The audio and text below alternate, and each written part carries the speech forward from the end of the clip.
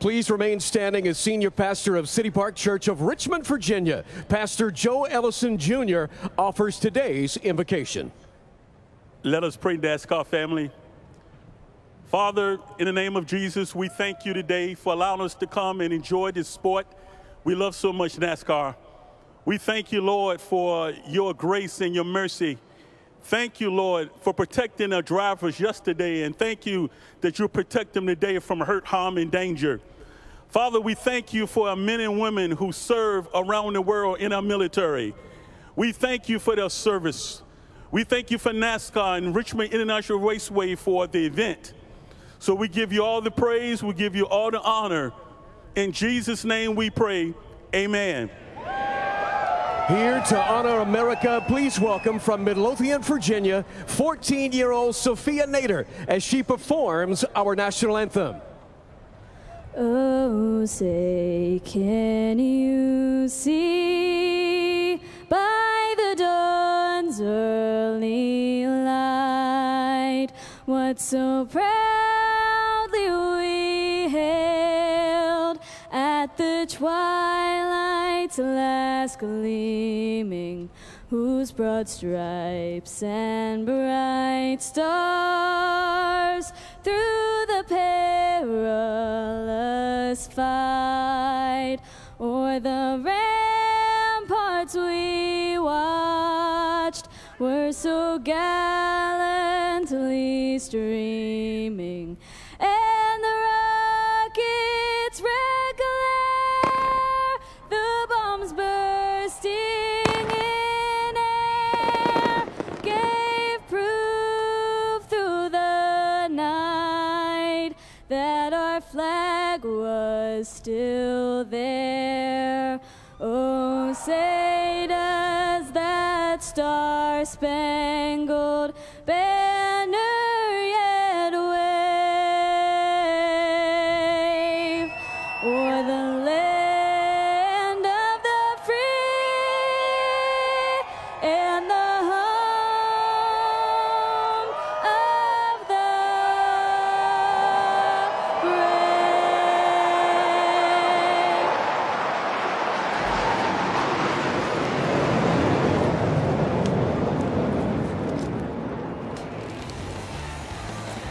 Those last moments before they jump in the car and head out on the track. The Toyota Owners 400 live on Fox, straight ahead from Richmond.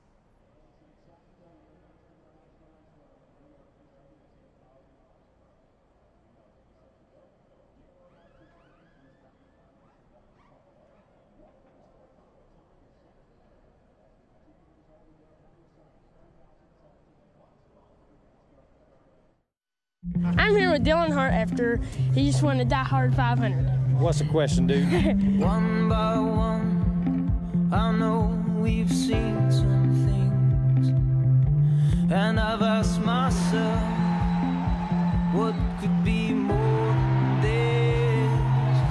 And if you left me tomorrow, it is all in your hands.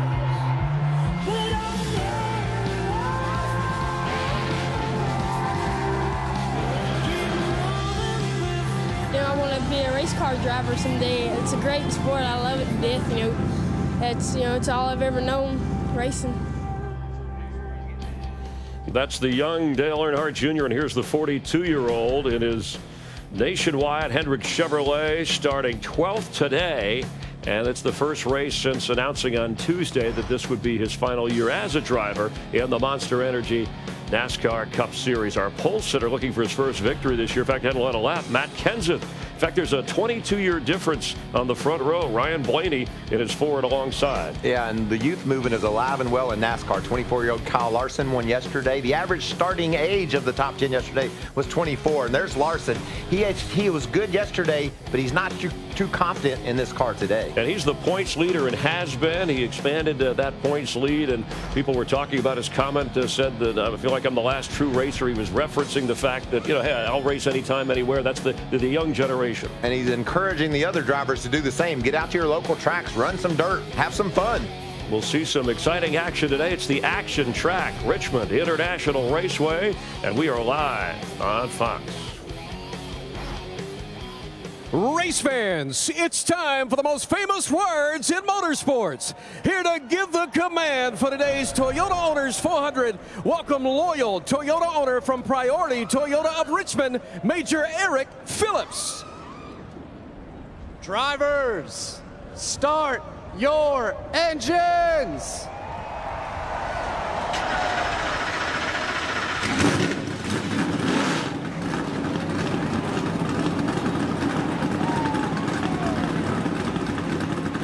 Over the course of these 17 years, we've seen Dale Earnhardt Jr. on Fox in times of triumph, tragedy, but never as a driver closing in on the close of his career. So we'll see that beginning today as we head upstairs to the men who will take you through the race. Darrell, Jeff, and Mike. Gentlemen.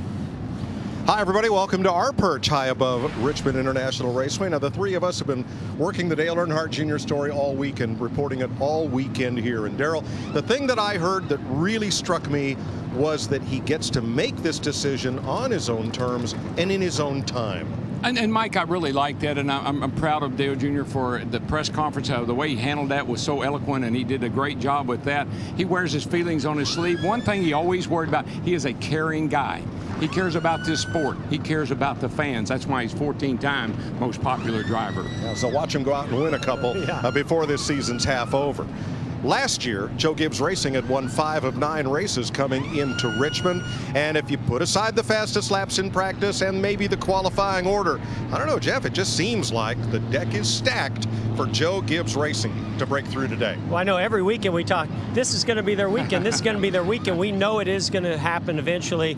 They have struggled on some of the bigger tracks, a mile and a half, which has been a bit of a surprise. But the area that I don't think they've struggled is on the shorter tracks. If you look at Martinsville, even Bristol a little bit last week, and then you look at that front row, Matt Kenseth's on the pole. Go a little bit, few rows further back, Kyle Busch is one of his best tracks. Denny Hamlin didn't qualify great, but this is also one of his best tracks. Right. I think Joe Gibbs Racing could very easily get that first win of the season right here today. So if I took them, would you want the field? We got 400 laps to talk about that. In 1953, the Atlantic Exposition Grounds held its first race on a half-mile dirt track, and since then, well, the new slogan at Richmond says it all: chaos at every corner.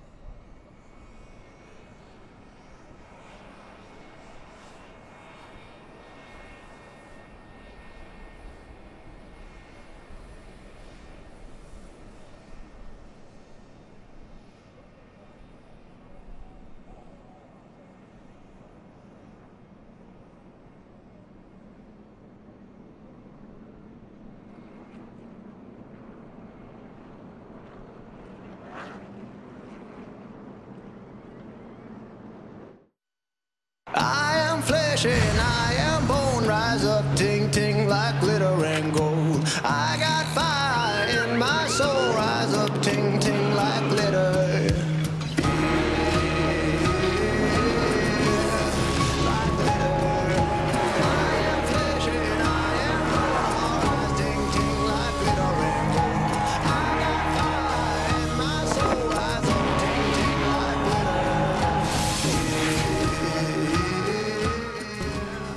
Welcome to Fox's coverage of the Toyota Owners 400 from Richmond International Raceway.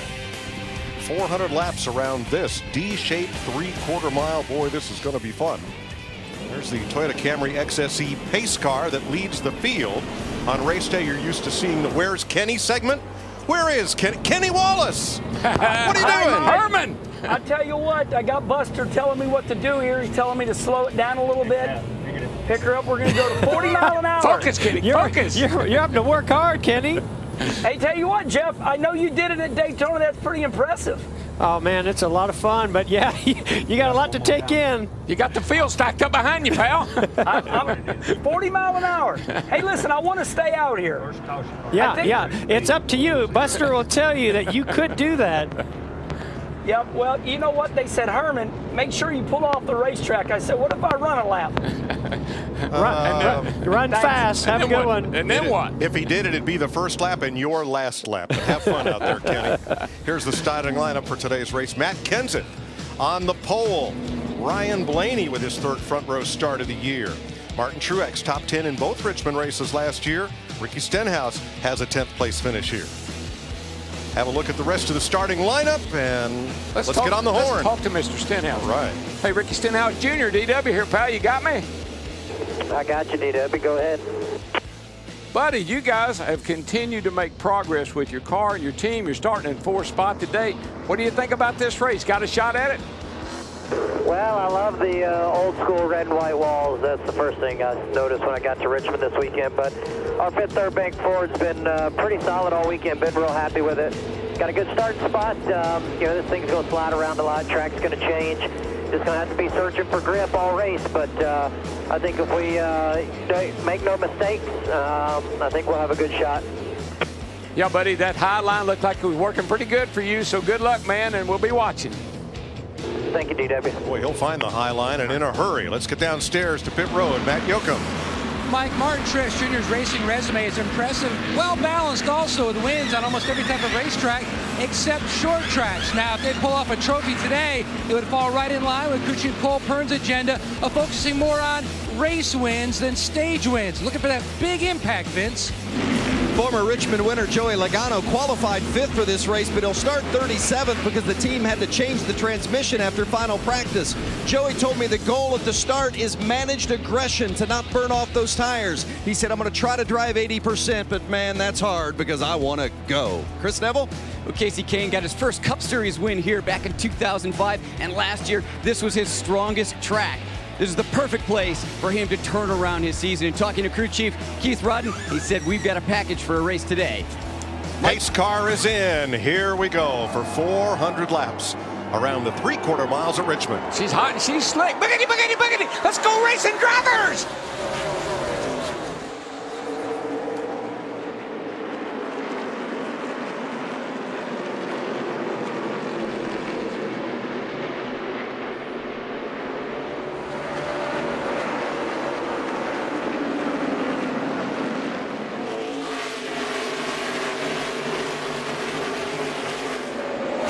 Hot and slick is the word. It's near 90 degrees. That'll be the high for today.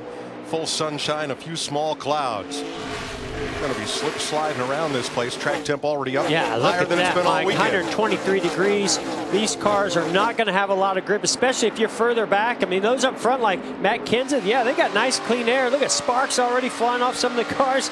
Yeah, there's so little tire grip here under braking, cornering, and accelerating. It's really going to test these drivers' abilities. Yep, I have some good news for you guys. This is the best it's going to be, so you better enjoy it because it ain't going to last long. And I got to say this, in that first opening shot, I could have swore I saw that maybe the 77 of Eric Jones got a little bit of the wall coming off of turn 2. Let's show it to you. Yeah, he's back here. right. That wasn't there. bad.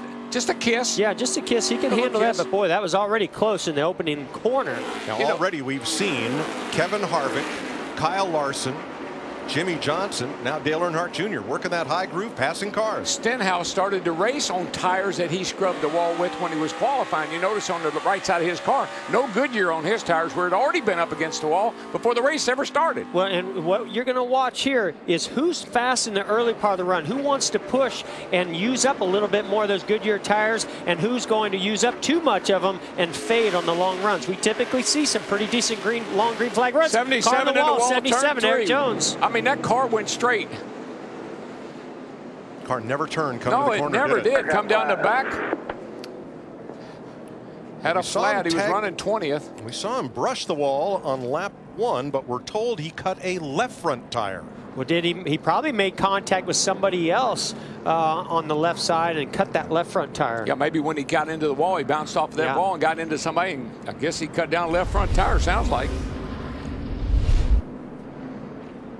Here he comes right at you right here. He already realizes there's something wrong. You can see the high line he's taking in there. That tire's down. Tried to get it slowed down, a little wiggle, straight in the wall. Heavy contact. Saw the front of the car rear up in the air. That means he hit the wall a ton. Oof. And the car is pretty much destroyed. Now he is right across from the entrance to the garage area, which is where that car is likely headed. Larry McReynolds. Yeah, Mike, you want fresh tires any chance you get. And even though we've only run 5 or 6 laps, I think maybe the back half of the field will come. Remember, these were not sticker tires. These were the tires that had several cycles that they qualified on Friday. So we may see the back half possibly come. And you know, Larry, that could work into Austin Dillon's favor because he started Dale the race. Jr. on pit road. A couple more. Just like you said, Larry, they're following him down pit road. Yeah, Dillon started on new tires. Larson, Keselowski, Patrick coming to pit road, along with Buescher, Almirola, Ty Dillon, Menard, Landon Castle, Joey Logano, Austin Dillon, and Cole Witt are all on pit road. Let's go back to lap 1 from our Goodyear blimp coverage and see if we see any contact. Looking down at the lower right corner. He and Casey Kane made contact. Yeah. A little bit to the left front from the right rear, Casey Kane. I don't know if Eric tried to go 3 wide or if Casey Kane went into the middle to make it 3 wide, but somehow they got 3 wide, and there just wasn't enough room off of turn 2. Chris Neville. Boy, Mike, they were really hoping to try and turn this around this weekend. Eric Jones so strong in the short tracks. He ran up front last week, but had contact with Greg Gaulding late in the race. And today, obviously, we just saw that contact with Casey Kane. Well, under NASCAR's new damaged vehicle policy, if they haul that car to the garage area, they're out of the race. Yeah, I believe he's out of the race. They could, if he could get it to pit road, try to make repairs, but that is heavy damage. There you can see the marks on Kane's car from the contact that ended up in a flat left front for Eric Jones. Yep. Yeah, very similar situation, but with the right front tire for Eric Jones last week at Bristol with the lap car that he was passing. But it doesn't take much. It's amazing how little contact and moving that fender in on that tire can cause it to go flat that quick. Particularly early in the race, pressures are really low already. Take a look at how Kyle Busch is driving with confidence this weekend, brought to you by Carfax. He comes in here with more wins on the 3/4 mile at Richmond than any other driver in the field, and looked very, very good in practice. And Mike, back to Eric Jones just a second. I mean, Goodyear recommends 12 pounds of minimum air pressure in your left side tires. They probably dropped it down a little bit more than that. A little bit of contact, and it'll cut that sidewall right down. As we get ready to go back to green, Jeff, how about the AARP keys to the drive today? Yeah, it's an unusually hot day today here in Richmond with temps in the 90s. That's 20 degrees above average for this time of the year, so drivers will be pushed to the limit physically. With those high temps comes a lack of grip, cars sliding all over this racetrack, and the driver that saves the tires and minimizes that sliding with the car will have an advantage. And with those challenges of heat and lack of grip, it will be easy to make mistakes, especially late in this race, so force others to make them, not you. We were going to go back to green, but there's debris near the entrance to pit road. They'll have to get that, so we're going to add 1 lap. Matt Kenseth has led all 10 laps so far. He and Ryan Blaney will line back up on the outside. So here's today's Ford Performance Track Facts for Richmond International Raceway. Both Team Penske drivers won at Richmond in 2014. The Wood brothers, with Blaney up restarting on the front row, scored their first win here in 1960. Speedy Thompson was the winner for the Wood brothers in, of course, a Ford. Mike's a nice restart here. You run 10 laps, kind of got the tire pressure built up. We may not see the same results that we saw in that first start. Well, I knew we were going to see some action on this short track here at Richmond today. I didn't know it was going to start off a turn 2. The first car with new tires is Dale Earnhardt Jr. back in 24th.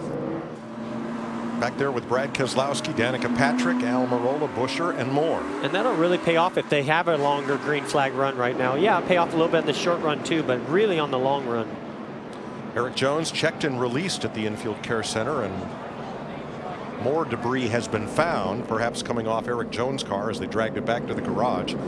And that's the case. They're going back up in the middle of turns 3 and 4 to fix that. I know somebody that really didn't want to see this caution. That's Matt Kenseth. Oh, yeah. Did you see that launch he got on the start? Baby. He was taken off. Yeah, that's why I say I don't think we're going to see the same result on this restart, because I know that 21 and that 78 are not going to let Matt get away this time. Well, let's remember that now they have a feel for the track conditions and whether the car's turning. If it's loose in, they can adjust brake bias. They can adjust their track bar. So this will be different.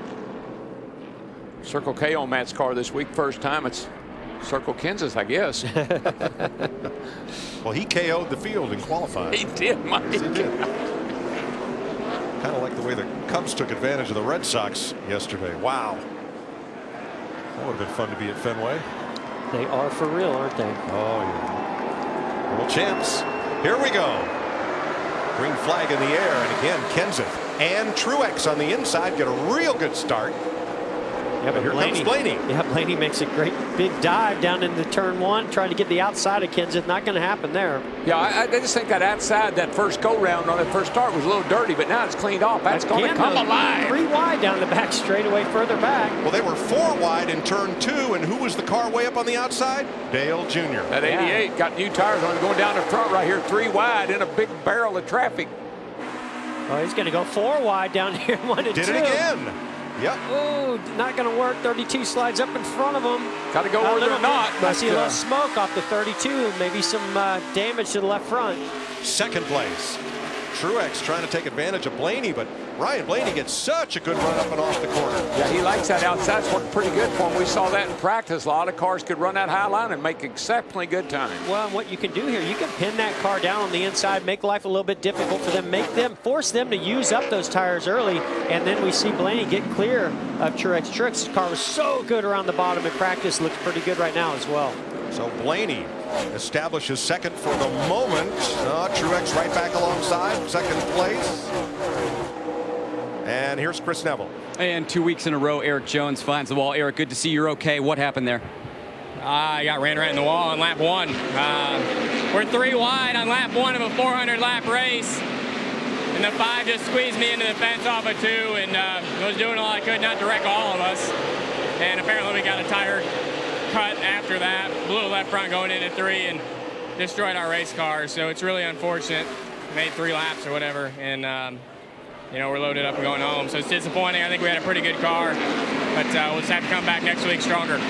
Thanks, Eric. I tell you what, I just saw something I didn't think was going to work. That's 78, 18, and 21, 3 wide up there in the middle of 1 and 2, but they pulled it off. The 21 of Blaney went up the racetrack, and who stuffed it in there in the middle? Kyle Busch. Oh, imagine that. I know, shocking. Well, now Kurt Busch has had trouble all weekend. They had electrical problems in practice. First a spark plug wire, then they thought a battery problem, and now this. Toolbox working, 14.0 on volts. They said try to shut it off and then recrank the cool box, see if it'll reset itself. 10-4, already tried. Ooh, that's not going to go over very well. I was already talking about how hot it is. It's not only hot, it's very humid. And on days like that, now he'll have fluid, so hopefully, and that will certainly help keep him hydrated. But you want that air box blowing some air around inside that car. Not only that, but I saw Kurt walking through the garage area an hour and a half before the start of the race, already had his fire suit on, getting acclimated to the heat. Well, he's a man of constant sorrow.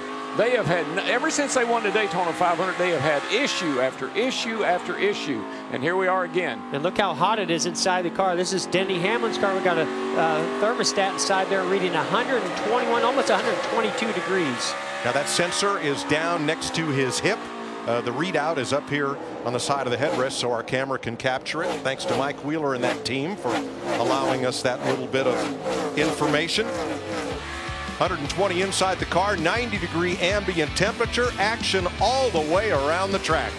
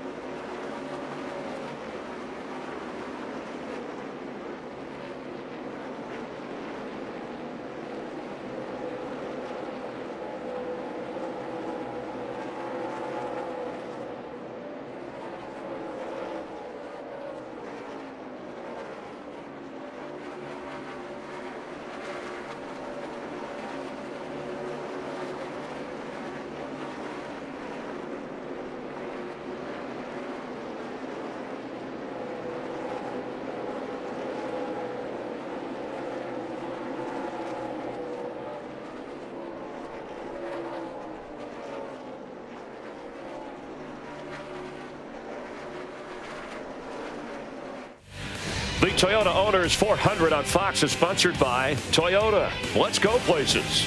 By KFC's new spicy, crispy Zinger chicken sandwich. It's finger-licking good. And by Credit One Bank, the official credit card of NASCAR. Matt Kenseth, your leader from the pole. He's led all 27 laps, but the biggest movers since the restart. Kyle Larson and Brad Keselowski. Also Ty Dillon, Dale Jr., Eric Almirola on the move. Yeah, all of them on those new, fresh Goodyears. You know what I just noticed on the scoring monitor, Kenseth running a 23 with a 9. Then there's 2 8s, 2 7s, and another 9 in the first 5 cars, all running pretty much the same speed around this racetrack right at this point. Right now we're seeing the line really widen out.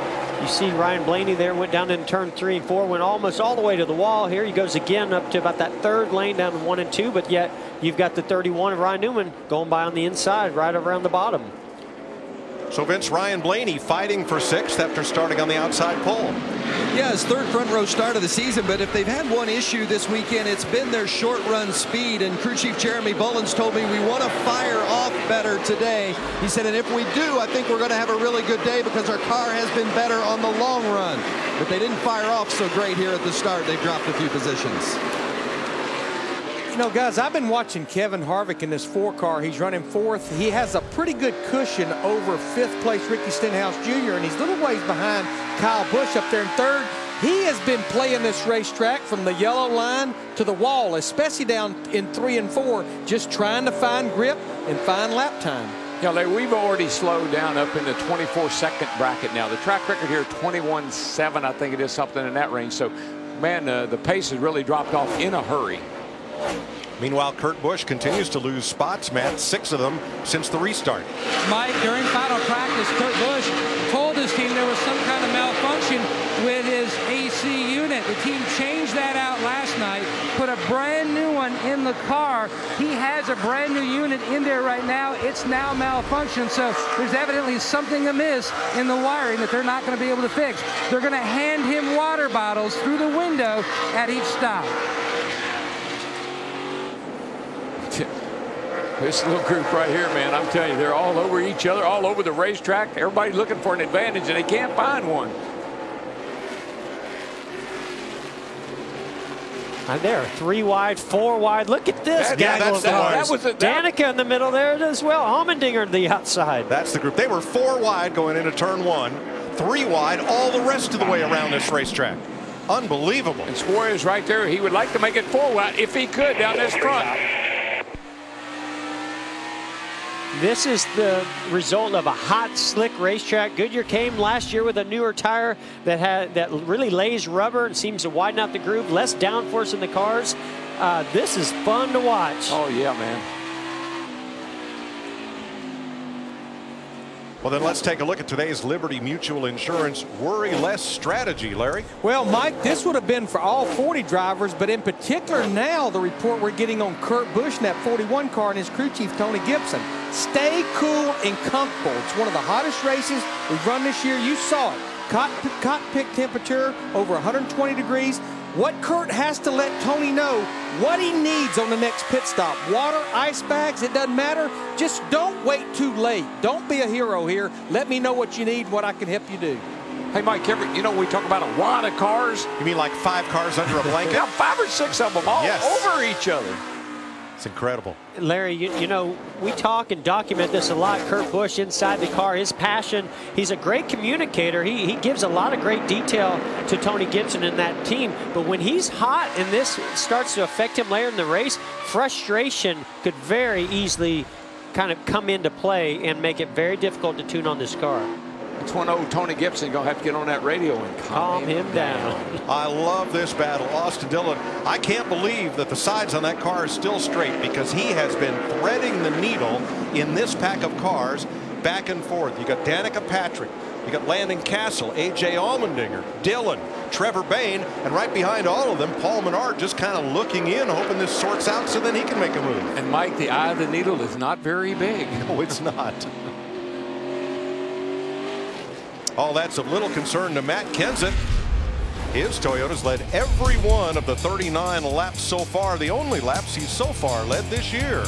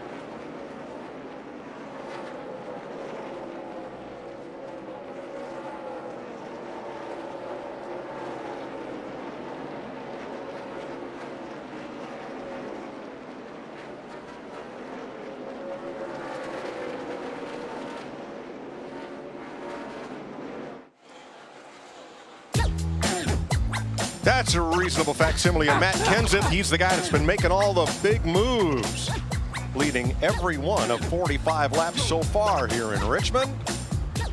Look at those moves. Reminds me of what Carl Edwards said about him. Said, what did y'all do with the real Matt Kenseth? Oh, no. He's out there leading this race from the pole. First laps he's led this year. And he's your Toyota top performer with Martin Truex and Kyle Busch right behind. And Denny Hamlin, who started the race 16th, up to 9th. If you haven't led any, why don't you just go ahead and lead them all? That'll put that to rest.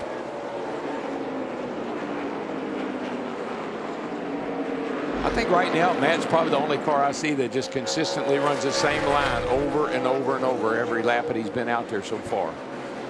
Well, you can see how long it's been since Joe Gibbs Racing went this deep into the season without a victory.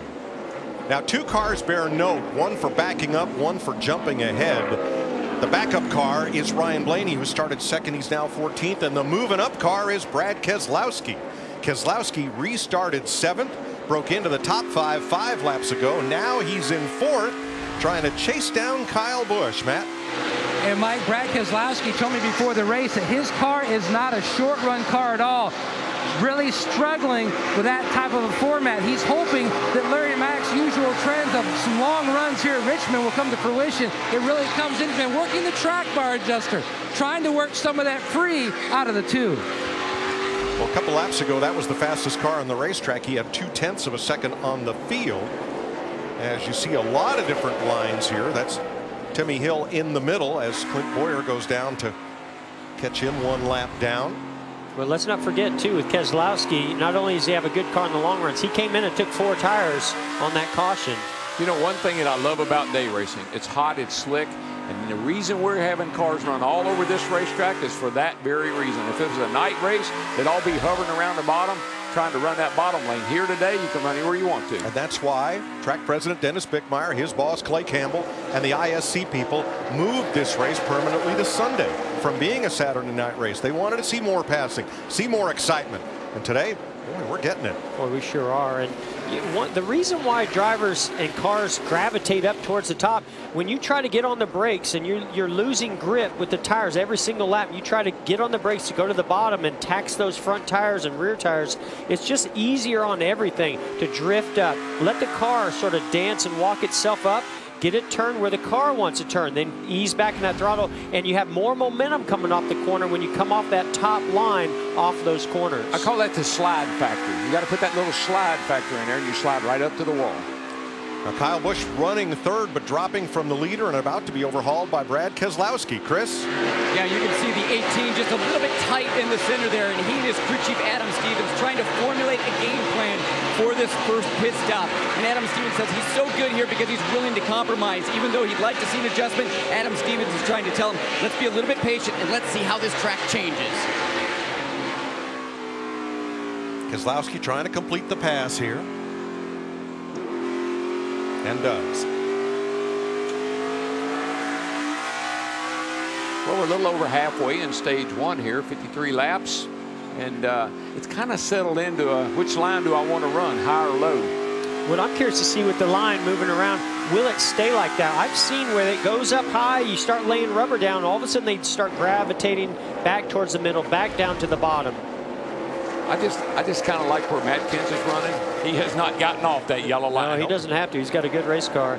And then you're following along here with Chase Elliott. He's searched every square inch of this racetrack so far in this race, trying to find that groove that works best for him and gets the lap time. That's a good lap there. You're actually running Blaney down 3 cars ahead of you. Yeah, inside the car on that digital dash, these drivers are able to get the lap time. It pops up on their dash every single lap, but it does help having that spotter looking out there, seeing what other cars are doing, where they're running, and which cars you're running down. I like what Clint Boyer said. I think Larry told us that. He said, you need to drive in a little harder. He said, I'm so loose, that's the best I can do. Vince, Ryan Blaney started on the front row. He was just passed by Joey Logano in a similar car that started in the last row. What's up with the 21? Boy, he has really got a handful right now. Ryan Blaney says the car is just way loose in, and then they can't connect the corner at all. He needs more help in the center, and the drive off isn't very good either. So that's the trifecta. Certainly looking for some help at this pit stop when it comes available. And Mike, I think the aero package we have now, that real small rear spoiler, you drive in the corner hard, you're on the brakes, you don't have enough rear blade back there to hold the back of the car, and it makes you really loose in. Now these two have passed and repassed each other several times already for 6th place. Ryan Newman in the 31, Ricky Stenhouse in the 17. And Denny Hamlin is about to catch them. All this for 6th place, 8 seconds behind the leader, who continues to be Matt Kenseth in that Joe Gibbs Toyota.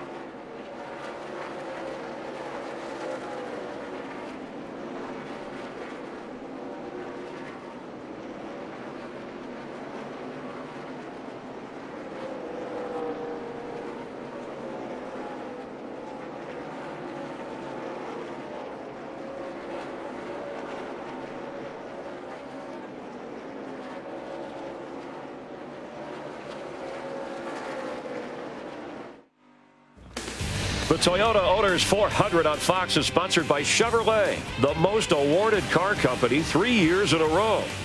By AARP, real possibilities. And by Budweiser, pursuing the American dream since 1876. This Bud's for you. 64 laps complete, 36 to go in this stage. You're riding with Brad Keselowski for 2nd place. Carnwall turn 4. Stenhouse might have had a little help as he battled Denny Hamlin for position. These two have been going at it, battling. They've been racing really, really hard, that little group right there. And Stenhouse been right out against that wall last several laps. We are under caution. The caution that Brad Keselowski did not want to see. Man, I think he was going to go up there and get the lead. Racing for 7th place down the backstretch. Oh boy, yeah, just looked like Stenhouse got in there a little high, got a little bit loose, stepped out, couldn't catch it. There's a great angle. Oh. Yeah, there was, I don't think there's any contact. Come on, clear, all clear. Boy, nice job of Denny by staying off Ricky Stenhouse. Yeah, I don't think so. No contact. Made no contact. I do think there's a little bit of a domino effect. Yeah, here we go on with Kyle Larson. I think he got in the back of, oh, not really. I thought he got into the back of Dale Earnhardt Jr., but not at all. Here's what Denny said. If you wanted to race, let's race, but what an idiot. Well, okay, write that down. That's our first idiot of the day. If we had been watching this battle, they had been running one another really hard, not wanting to give up that spot. Pit road's open, Matt.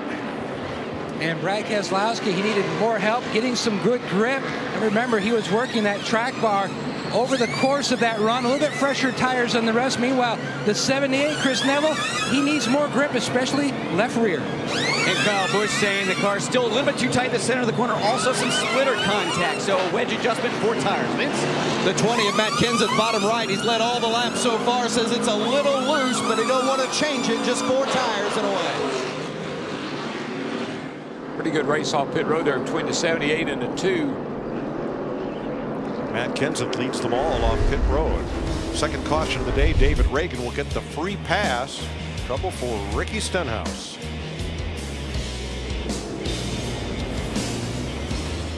No, number 1.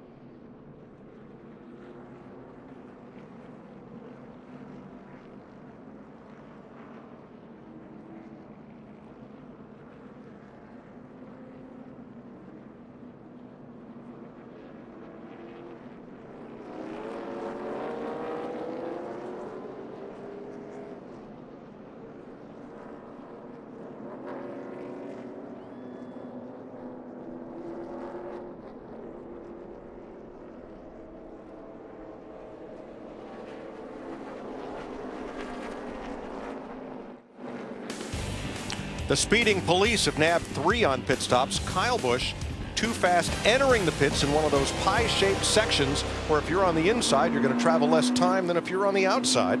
For Dale Earnhardt Jr. and Chris Buescher, they were too fast exiting, so they will restart at the tail end of the longest line. Speed is a calculation, not a measurement. It is distance over time, miles per hour. But in some of these segments that are pie-shaped, if you're on the inside, the distance NASCAR measured is a constant. But it takes less time to go that far than it takes to go that far. And drivers sometimes get nabbed. Yeah, so that was the section we believe Kyle Busch was in. The section that Dale Earnhardt Jr. was in was further down pit road. In this section that you're seeing on TV. Now, I will say that we watched several cars practice pit road, and 18 was one of them that came down several times. So I'm a little bit surprised they were one of those that were penalized. You know who was just as surprised? Dale Earnhardt Jr. Listen. That was 2 yellows, not 1 orange, and then it's a 2 orange. I had 1 dot, 1 orange. Well, man, I'm losing a lot of faith in this.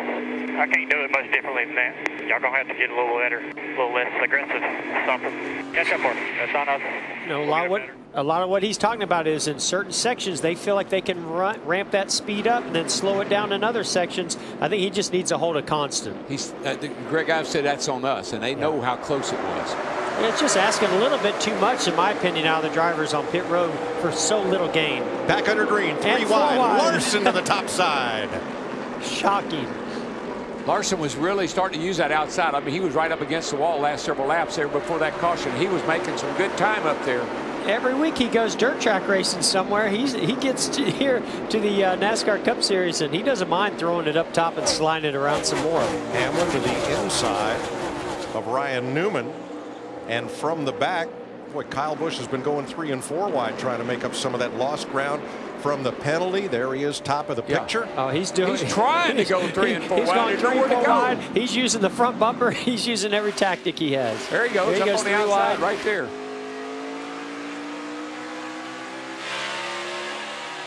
And we're told Kyle Busch made some contact back there. No, he made a lot of contact. Oh. he was all over the place there for a few laps. So he gets a big run off the top. Ooh, that's how you cut a left rear tire down or a right front tire, is that kind of contact. You know what I love? I've heard these drivers say they race harder back here than they do up front. Because they have to? Because they have to keep up. Third place, Larson and Harvick. Vince? Yeah, Kyle Larson, and this may be a bad sign for what's to come for the 42. He said, I don't think the fans are working on the floor because my feet are roasting. Got to be hot enough inside that car, but then to have your feet on fire can't be good at the beginning of this race. Oh yeah, I mean, Jeff, you know, I've had that happen. It'll burn a blister on the back of that hill in a heartbeat. Yeah, the teams have done a great job insulating the floor, but you still need to move some air around there, and that's what they'll do. They'll take one of those hoses with an inline fan, and that's what they talk about, the blowers and the fans, and it just moves air inside the car, even around their feet. Yeah, we put cups or anything on the bottom of our heels, keep from burning, but it didn't always work. And I've noticed Kyle Larson, he runs those little booties on his heel that protect him from the heat already. They're obviously not working right now. You're going to have to shake that booty. Kyle Busch racing for 22nd with Danica Patrick and Paul Menard. He has a really fast race car. He just has nowhere to go. He's going to have to go 3 and 4 wide because they're side by side ahead of him. Daniel Suarez trying to follow Busch up through there. Now Clint Boyer in 8th place. His boss, Tony Stewart's had a lot of success here at Richmond, Matt. And Clint Boyer battling a loose race car, trying to make some headway, and under caution, he got a few suggestions from the boss. I think where you're at on the racetrack's where you really need to be. That zone you work that whole run, that's all the higher I think you really want to be right now. Yeah, 10-4. I mean, some of those guys made some speed up there, but I think it's too early to be showboat.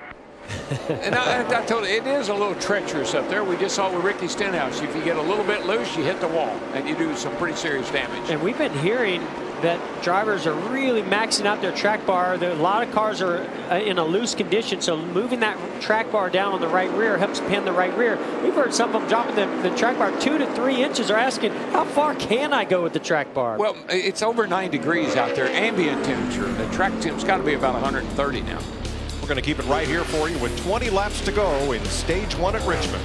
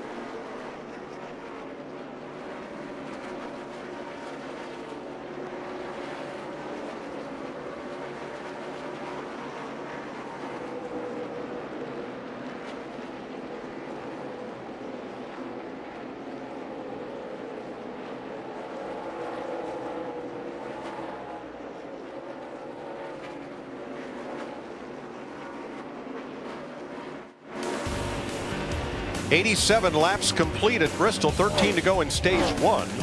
Last week at Bristol, Kyle Larson led all of stage 1. Matt Kenseth is trying to do the same. As you look at the 4th place battle, that's Brad Keselowski to the inside of Kevin Harvick. He's down there looking, but boy, it's hard to get under somebody and make any kind of to be able to accelerate off the corner when you're underneath somebody like he is. Harvick might be able to get it done here. Larry, what you got, bud? Well, just looking at Brad Keselowski, and Matt Yoakum touched on this on that 2 car. It's been 15 laps since we went back racing. They told me this morning they hope this thing has long green flag runs. That's what they need because they're not very good on the short run with that 2 car. That's something that 2 car and the 22 of Joey Logano have really been working on. We've seen them have tremendous short run speed the last couple of years, and now they've got the long run speed. And then look behind that, Denny Hamlin. If anybody has long run speed here at this racetrack, it's Denny Hamlin. He really knows how to get the rear tires hooked up off the corner. Yeah, at the top of the show, we talked about not looking too hard at the starting lineup or the practice sheet. Hamlin concentrated all weekend on making his car comfortable, said he's very happy with it.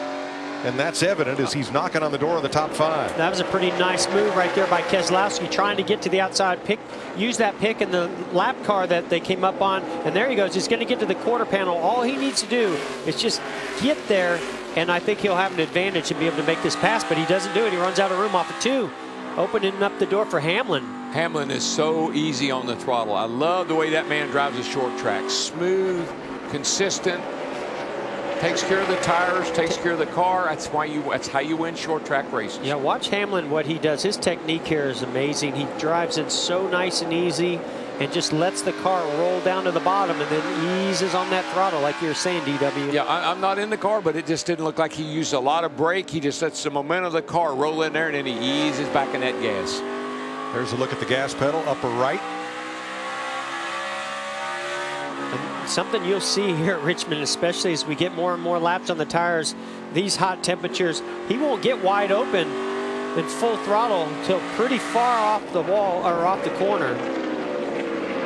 And this is his place.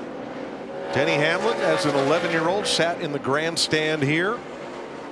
Then became a winner here. He comes in here, feels this is his house. Yeah, Mike, that 22 car, Logano, starting rear with a transmission change, and he has done a really, really nice job, just like his teammate Keselowski done a really nice job of getting himself into the top 10. He's going to get some stage points, looks like.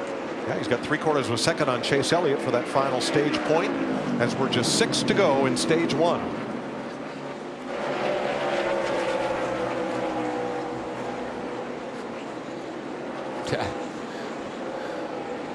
Look how, can you get any closer without a hit? I mean, that 42 is scraping the wall.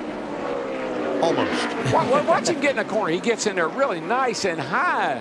Wow. Back here, 12th place. Eric Almirola, Jimmy Johnson. Here comes Ty Dillon to be part of that party.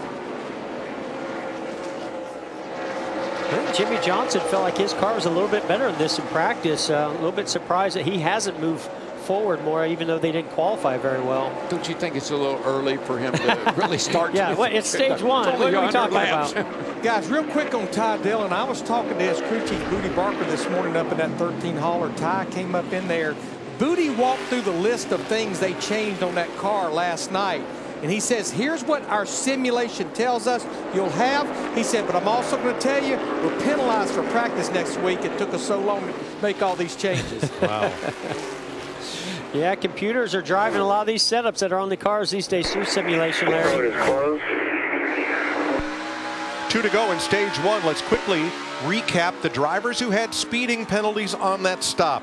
They had to come from the back. Kyle Busch is up to 18th, Dale Jr. to 22nd, Chris Buescher to 25th.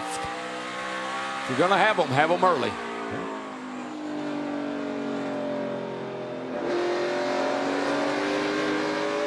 Denny Hamlin knocking on the door of Kevin Harvick. Hamlin is trying to get one more spot. And for the first time since stage 1 back in Daytona in February, Joe Gibbs Racing wins stage 1. Boy, Larson also making a big run to the outside. Can he make this stick and get the momentum off of turn 4? It'll be a little bit of a drag race here between the 42, but I believe he's got the momentum. I think the 78 made it. No, they said Larson got him. So all the way back to Joey Logano in 10th place coming to the line. Here's the race for second place at the line. Wow, then it was close. That looked like that Daytona finish from where Denny Hamlin beat Martin Truex by the same margin. Stage 1 is history. Matt Kenseth the winner.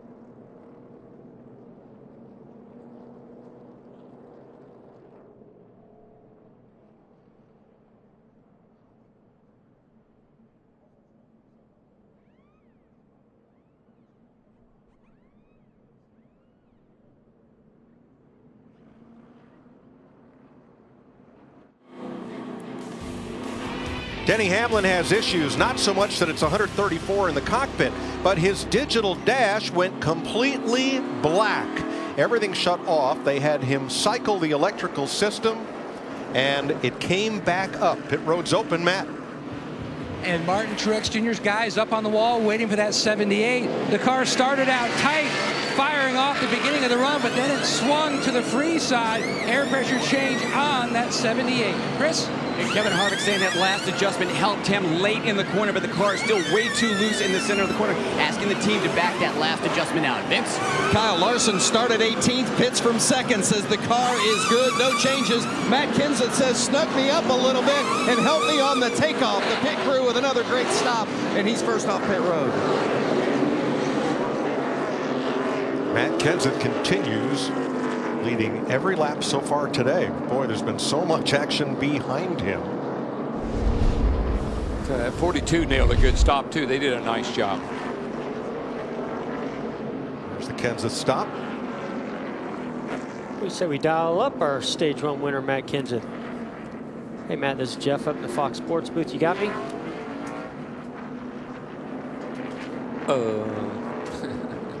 Hey Matt, this is Jeff up in Fox Sports booth. You got me? Hey Jeff, I got you. Well, man, I know you've been off to a bit of a rough start this season, but you're making up for it today. You are on fire from the pole, leading every lap here, and you guys are getting it done on pit road. Obviously, things are feeling pretty good. It's been a good start, but, you know, we've had obviously great track condition. Our Circle K dual tool third has been fast this weekend, but we haven't been back in traffic yet. Haven't faced a lot of adversity yet, so we got a little work to do on our balance, but we certainly have the speed, so hopefully we can do the right things all day here and keep it up here the rest of the day. Well, all that cycling you've been doing is going to pay off in these hot, slick conditions. Have fun. Congrats. Go do it again. All right, man. You enjoy the air conditioning up there. It's not bad. It's not bad up No, there. it's not. In the fall of 2015, Matt Kenseth led all but 48 laps en route to victory here in Richmond.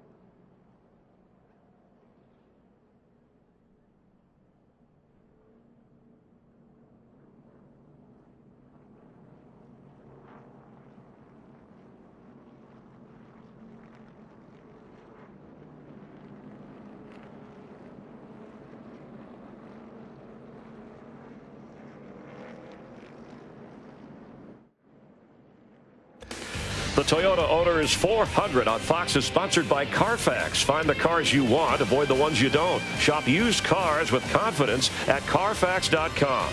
And by Ram Trucks, America's longest lasting pickups. Getting ready for stage 2. Here's Chris Neville. Well, Mike, we've talked about tire bead failures, and we usually see them at tracks where aerodynamics and braking are important. Teams trying to optimize speed, but also cool the brakes. Now, the bead is this edge of the tire that sits inside the wheel, and Goodyear tells teams to try and not let that temperature exceed 350 degrees. Well, they monitor that with this sticker here, and teams can try and go back and forth with cooling to make sure they get the right temperature. You can over-rev a motor, or you can also overheat a tire. Thanks, Chris. At the eBay Motors pit box, we're ready for the restart. Matt Kenseth, Kyle Larson, Martin Truex, Kevin Harvick, Keselowski, Hamlin, Newman, Boyer, McMurray, Logano, the top 10. DiBenedetto got the free pass, so we restart with 28 cars on the lead lap through the Geico restart zone, and we're back under green. I believe Kenseth's going to have his hands full now, Mike. I believe that 42 car can maybe get up there, run that high line, and give Kenseth a little bit of a run. Yeah, we've seen the 42 of Larson be pretty good on short runs and long runs.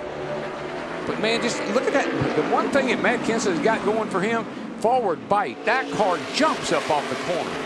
Kyle Busch, high, wide, and handsome. Here he comes. Oh, he got a little ball a little there. too high. Still 3 top. 4 wide for an instant. Oh my gosh. Goodness. You can't do that. Kyle Busch forgot to remind the cars around him he was coming 3 wide. They just completely ran him into the wall for turn 4. Kyle Busch may be the only guy that can do that, but normally you just can't do that. This team's on a mission. Joe Gibbs Racing winless in 2017. And yet 3 of their 4 drivers are either in contention or get out of my way, I'm coming through. And they're at a track they know they can win, so they're all fired up.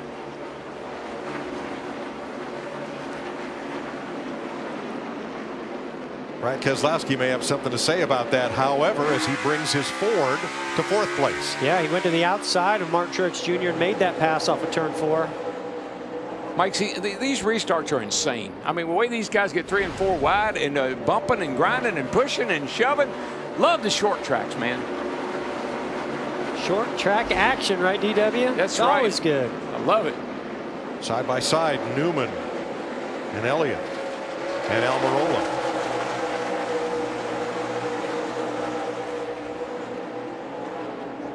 Brothers Austin and Ty battling it out for position as well. Speaking of brothers, I want to be sure and wish Michael, my brother, a happy birthday today. We'll sing you a song later, buddy. No cake? We'll get him a cake. Thank you, big brother. I appreciate that. It's been a great birthday. Any day you're at the racetrack to me is a great day. And what about this racing? 3, 4 wide? I love it. 7th place. Denny Hamlin, Jamie Mack. Boy, I just feel like the 11 of Denny Hamlin really dodged a bullet when that caution came out and the dash and the power went out and the engine shut off there for a little bit. Then, how's he going to come down pit road, do pit road speed, and look at those lights we hear all the drivers talk about to manage that pit road speed? He got it cycled back up, made a pit stop. Now here he is going again for position. Boy, I tell you, that had to scare the heck out of him because this is a track I know he wants badly to win at. It's a home track, home race for Denny Hamlin. Other than pit road speed, if that digital display goes out, is that a big problem for a driver other than pit road speed? No, I don't think it's there's not, other than knowing where your track bar is at. It does read that, and having lap time. The biggest tool that it is really pit road. But Mike, I think everything is stressed out. The electrical system, the batteries and everything, these cars are being asked to do more than they've ever been done before. We'll take a look here at his dash. There it is. No, he freaks out right here. The power went out. Everything on the dash, everything went out at that point. It wasn't just the power to that digital dash. But what I liked was he said, tell me what to do, because if I start flipping switches, I might never get it back. So they told him what to do. He did it, and it came back. And importantly, the car did not stop running.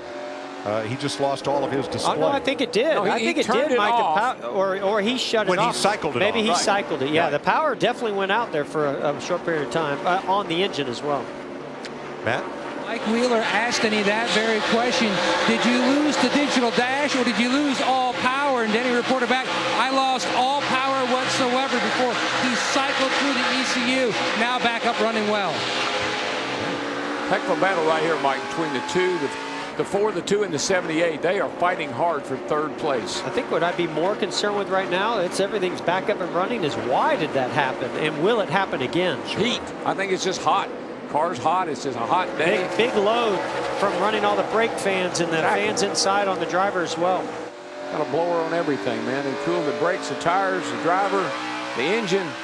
Here's the battle for 3rd. There's those red and white striped walls we spoke of. Back in the day when Winston sponsored the sport, they sent thousands of gallons of red and white paint to all of the tracks, and the walls were red and white strobe striped, and Richmond's bringing a little of that feel back for this race. The guy that paints these walls, his name is Randy, and forgive me for not knowing his last name, but his name is Randy, and I know that these tracks, those guys that maintain these tracks, they take great pride in what they do. Randy Camden. And not only is it the effect kind of bringing back a little old school action in NASCAR here, but the cars just look faster. They just look a lot faster when they're up against that red and white backdrop. Watch this. We'll show you. Just gives you a great sense of speed. That's fast. Now, and to the fella on Twitter who says, how come every time when you go to crank it up, you speed the cars up? No, we don't. We just don't pan the cameras with the cars like that to keep them centered and in focus. All right, 124 laps complete. Let's get to Chris Neville with a nationwide Dale Jr. performance report. Well, Dale Jr. made that big announcement this week, and he said it was a big weight off my shoulders, and he feels so much more relaxed. And he said he remembered when Steve Letarte announced his retirement, and he started calling races more aggressive. He said he just had a lot more freedom. Well, both Dale Jr. and crew chief Greg Ives say they're feeling the same way. Greg Ives said, we're still going to go after wins, but we want to make sure that we enjoy this last season. We're not piling on any more pressure. Dale Jr. right now saying his car just a little bit of tight. One thing I hope for Dale Jr., I think it'll be good for him if he could have a great run today. And where are we going next week? Oh, yeah. Oh, his baby. wheelhouse. That's the home it. of Junior Nation. Talladega. Get a little momentum here and then go into Talladega next week. Third place. Junior. Keselowski to the inside of Kevin Harvick. Two Fords battling behind a Toyota and a Chevrolet.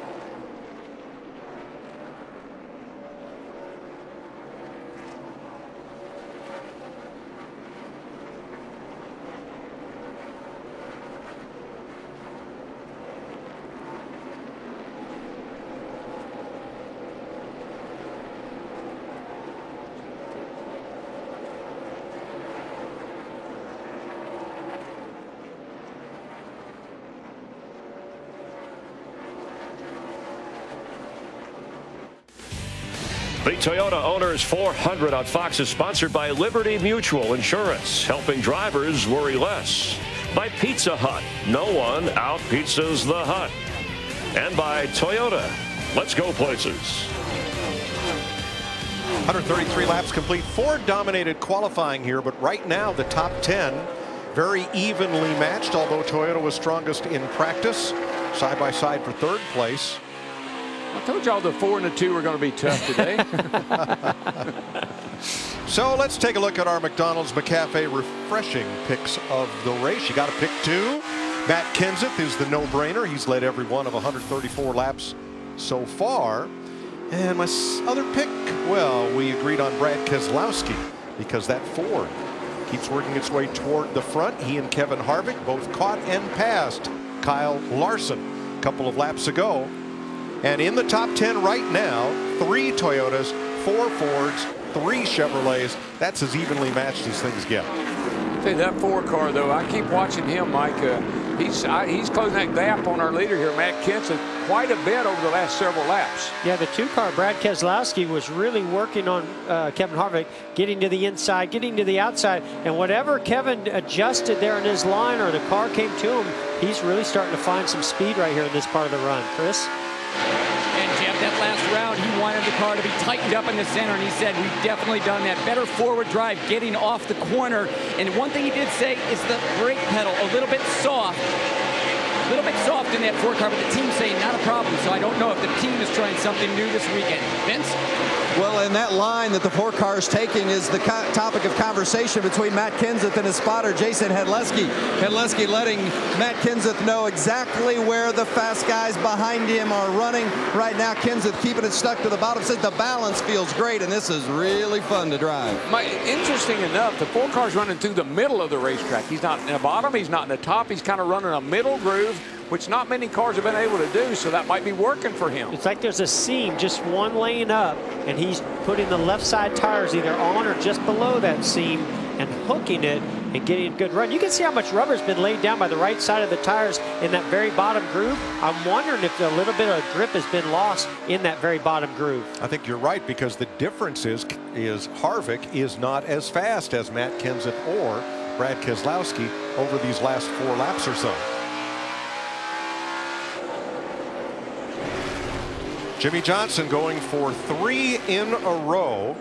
11th time in his career. He's gone back-to-back, trying to three-peat here. Matt? Mike, Jimmy told me the one thing that stands out to him about racing at Richmond this weekend, it's almost taking a page out of Darlington, where you have to be easier on your tires because you can easily hurt them. He told me the one thing that stood out to him about the car this weekend, it was just so easy to drive.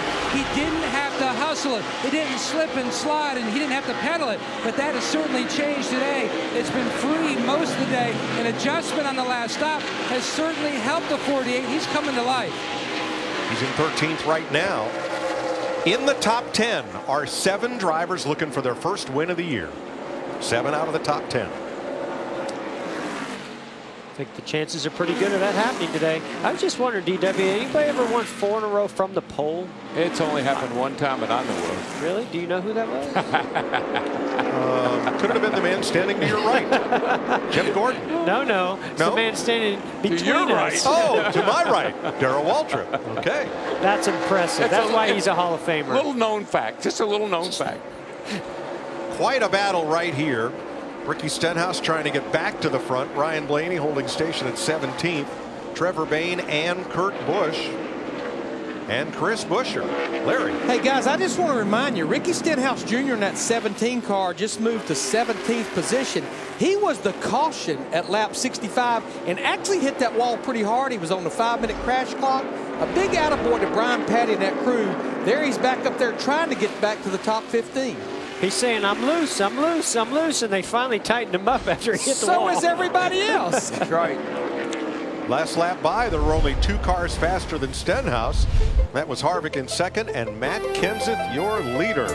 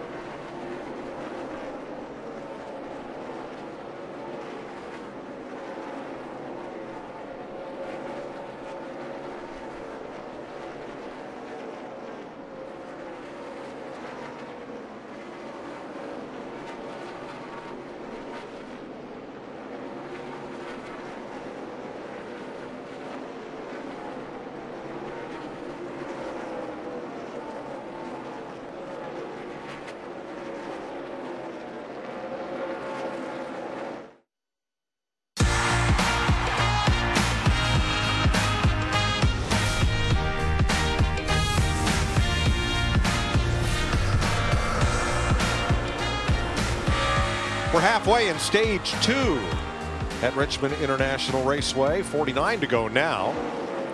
Matt Kenseth leading his first laps of the year, and boy, he's saved it up. He's led all 151 laps today in his Joe Gibbs Toyota.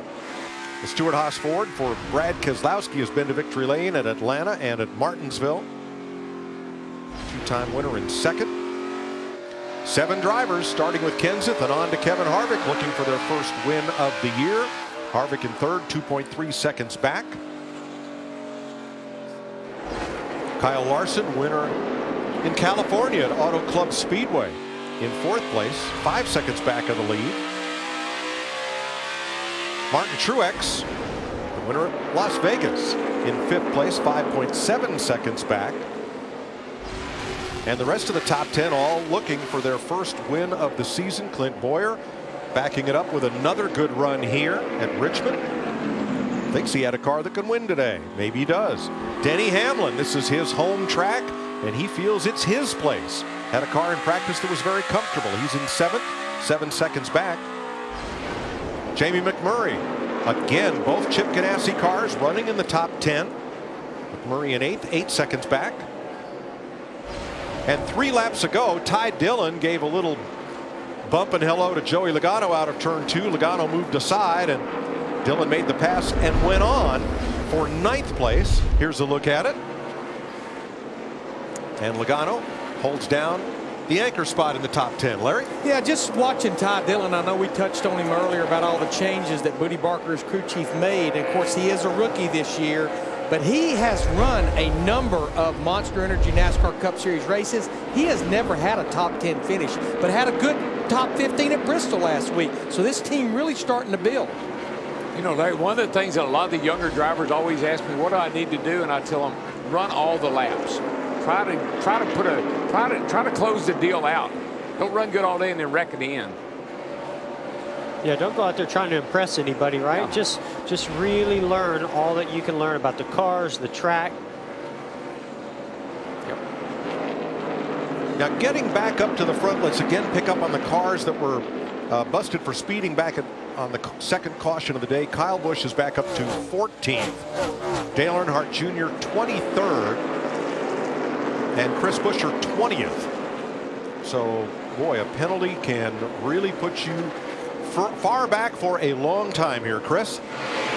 Yeah, Mike, Kyle Busch pretty aggressive about trying to work his way through the field, but that slowed here in the last couple laps. He said the back end of that car just sliding around way too much on entry and exit. He said he's also dealing with some brake shake in that car. Brake shake. This is one of the toughest tracks, as we see Denny Hamlin go to the outside here, 14 of Clint Boyer. This is one of the toughest tracks on brakes. You have long straightaways. They can cool those brakes down, but then you're pretty hard on the brakes. You're carrying a lot of speed, 130, 140 miles per hour going in these corners, and so you'll heat those brakes up, and you get a lot of pad buildup on those rotors, or maybe even a little bit of warp in those rotors, especially when they cycle from a caution and heat up under a pit stop. And I've had some of the biggest issues I've ever had with brakes here at this racetrack, Larry. Yeah, Jeff, I talked to the brake specialist with Chip Ganassi Racing this morning, looks after the brakes on Jamie McMurray's 1 car and Kyle Larson's 42. And he said we have a lot more brake shake that exists seemingly with Kyle Larson than we do Jamie. But he says Kyle really pumps the brake pedal a lot to keep the nose locked down, especially to get the car to turn when he can't be on the throttle. He said, for that matter, we experience it a lot more with Kyle than we do Jamie. Yeah, that's a good point, Larry. The best thing you can do on brakes is get on the brakes really hard, heat them up, then get all the way off the brakes. When you taper those brakes, when you modulate that brake, which is the way I did, especially here at Richmond, you'll have a lot more brake issues. You know, Matt Kenseth's led a lot of laps, but he better not look back now because that 2 car is on his bumper. Heavy traffic just ahead. Cole Witt, Michael McDowell, Paul Menard. Keselowski is there. I mean, he's got a wee bit better car than Kenseth's right at this point. And that's the first time today that's happened.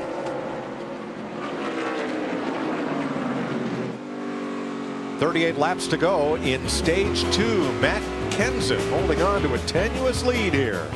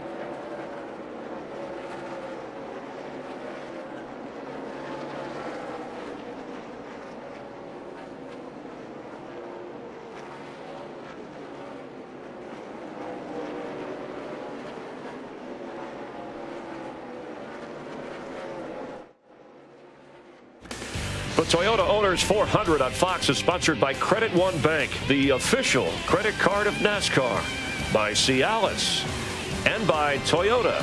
Let's go places.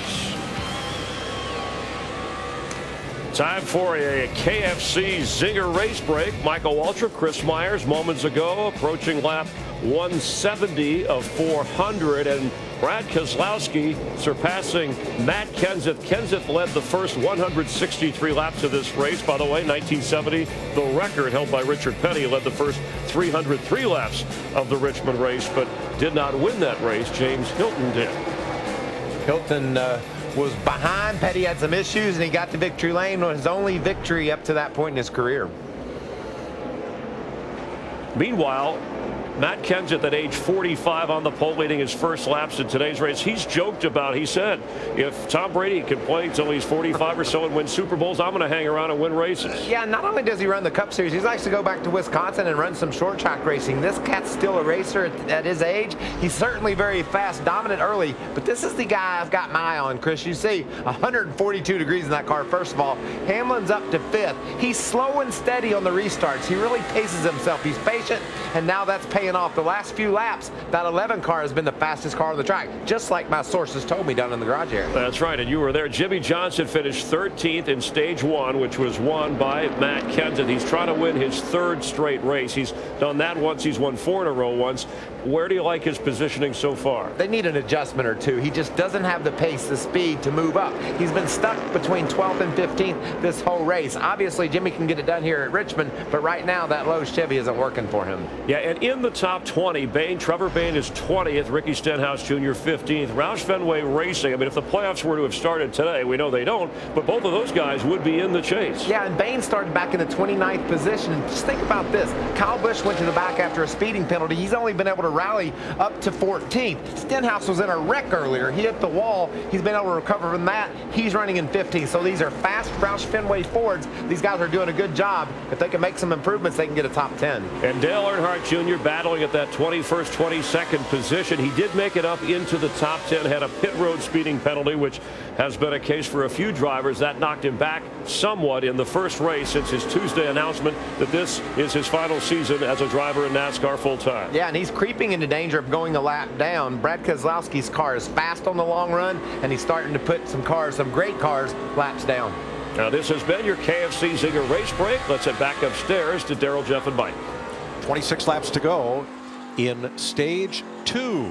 A.J. Allmendinger has gone to the garage area. The rear end is up in the air because that's a mechanical problem. He could repair that and return to competition. Brad Keselowski, your leader. Matt Kenseth has now fallen almost 2 seconds back. Vince? Yeah, the 20 car, which had such a perfect balance during the early stages of the races. The guys in the Hollywood Hotel noted led the first 163 laps, but now the balance has swung tight, especially through the middle, and Matt says he is plowing the center. I think that was an observation Jeff made, and I totally agree. That bottom groove has picked up a lot of rubber. You can see where those right side tires have just laid down a really, really black groove. That changes the balance of the car from push to loose or loose to push, whatever your condition might be. I think that's what Matt Kenseth is dealing with. Yeah, and that's what makes the best drivers and the best teams. They've got to give that information, and then that team has to go and try to find the best way to adjust to help that condition. Or if they can't do that, Matt might have to get off the bottom and search around a little bit, like we've seen Keselowski and Harvick and a few of these others do. Well, the 4 car has been running in the middle of the race. He doesn't run real high and he doesn't run real low. He runs kind of right through the middle, just above that real black streak on the bottom. Well, as Brad Keselowski took the lead on lap 164, his spotter, Joey Meyer, helped him worry less with our Liberty Mutual Insurance spotter coverage.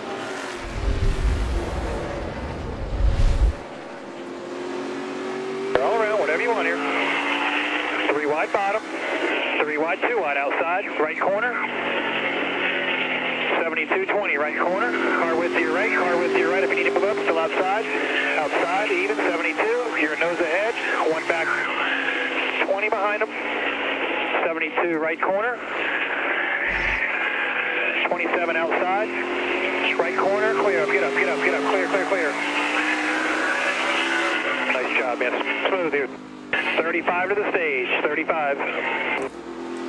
I love it when you listen to those spotters when they get that moment. they get a little bit more energized when it's for the lead. Yeah. But you know, of all the voices in my car from the various systems, sure wish I had that kind of blind spot coverage. One thing I've noticed, Mike, the speeds have changed. We're running 25-second laps now. That's 3 seconds slower than when we started. Brad Keselowski has yet to win a stage in 2017. Will that happen 19 laps from now? We'll stay right here.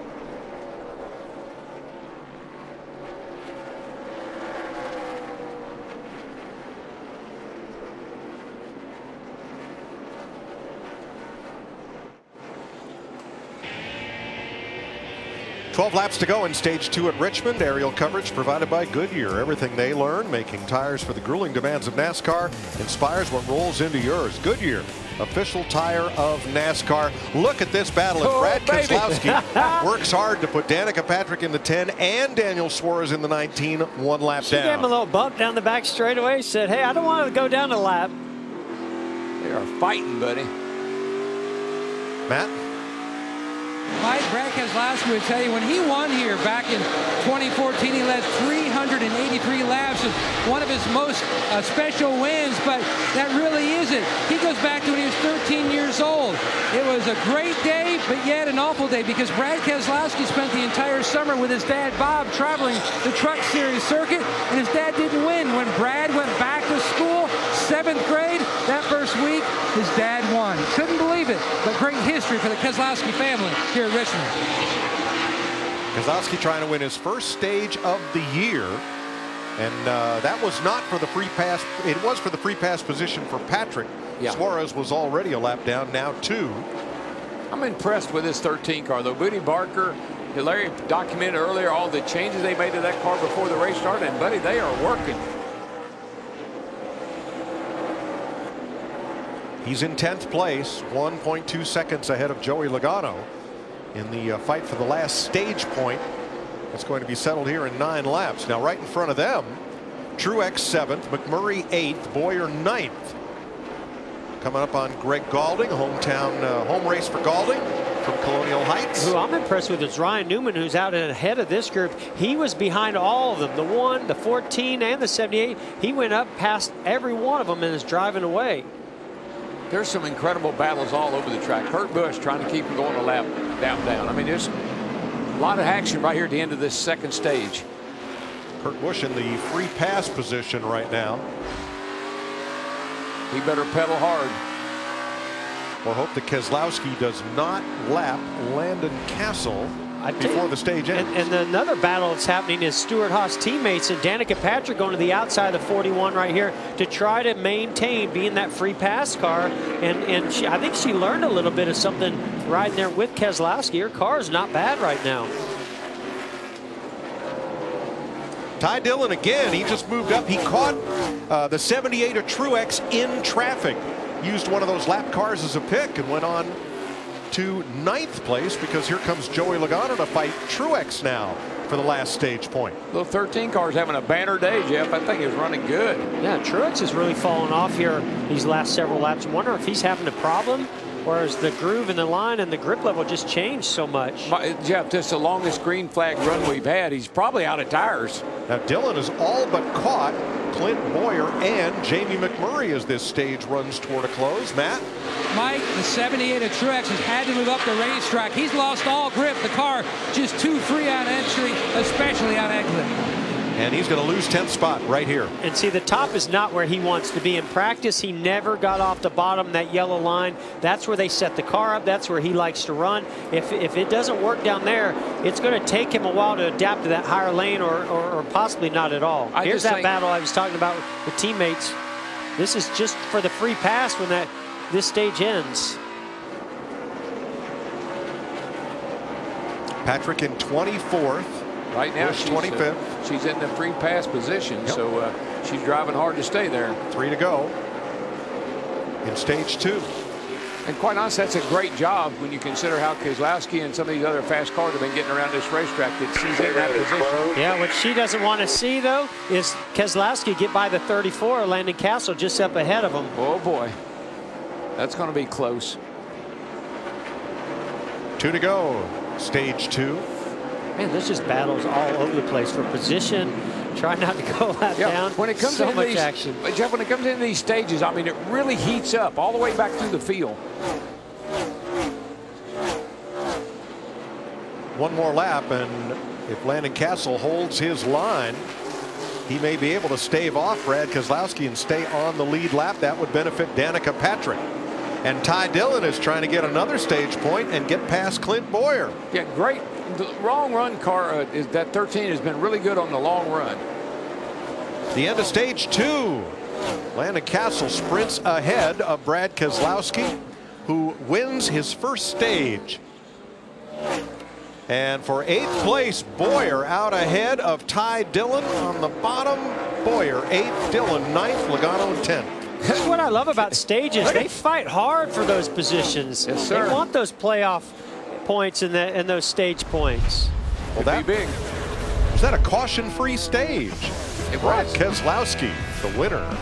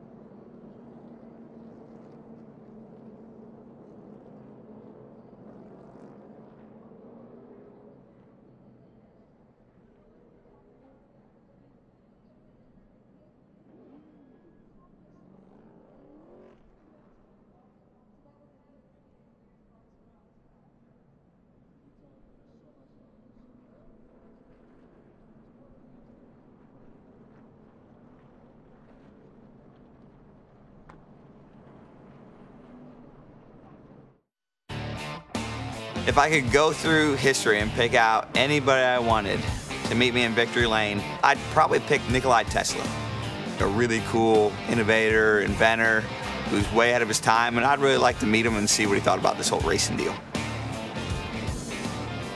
Well, that's digging deep. Tesla, born in Austria, came to America, was a naturalized citizen, worked for Thomas Edison, and then created the AC electrical supply system. His AC motors, alternating current motors, and related polyphase patents were licensed by Westinghouse in 1888. Kurt Busch would like to meet him too. I was going to say, and Denny Hamlin. And everybody having electrical problems right now. But these are direct current cars, not AC cars. So I don't think Tesla would be much help. But you got to admire Brad Keselowski because he thinks far outside the box. I thought he invented the Tesla automobile. No. What the heck? It's Elon Musk on line 2. Inspiration, maybe. Stage 2 in the books. Keselowski, Kenseth, Harvick, Hamlin, Larson, the top 5. Newman, McMurray, Boyer, Dillon, and Logano also got stage points. And they're on pit road, Matt. A great stage 2 for Brad Keselowski in the 2.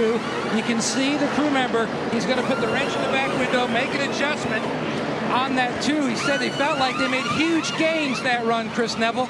And Harvick liking the direction of his adjustments today, saying the car turning better in the center, but late in the run, a little bit too loose off. No mention of the brakes on this run. Vince. Matt Kenseth says he needs help rolling the center. It's just gotten too tight, so they're going to make a chassis adjustment. The pit crew has been spot on, but a little slow that time getting around to the left side. We'll see if the #1 pit box makes a difference. No, it's going to be Denny Hamlin first off. Wow, Hamlin, Harvick. Man, that 11 team nailed that stop. Woo! As did the 4 with 4 tires. Harvick is the first car out with. Let me talk to Brad here for a second. Let me see if I can figure out what's going on. Hey, Brad Keselowski, it's DW here. You got me, buddy? Yes, sir. Son, you never cease to amaze me. On the racetrack and off, your hero, Nikola Tesla. How did you come up with that? How do you know him, and where did that information come from? I guess I read too much, TW, but I don't know, man. Just trying to do the best I can out here and learn from everything I can learn from. And had a really good car here to get that long run speed, make that crossover move, take the lead. That was really cool and a lot of fun. And I think Paul Wilson and team's got me a little short run speed now with the Detroit Ford, so it should be good here. Well, you're looking good there, buddy, and keep it up, and good luck in the last stage. 10-4, thanks, bud. Appreciate it. You are in front of the 20. First stage win for Brad Keselowski. Meanwhile, Jimmy Johnson will start at the rear due to an uncontrolled tire on his pit stop.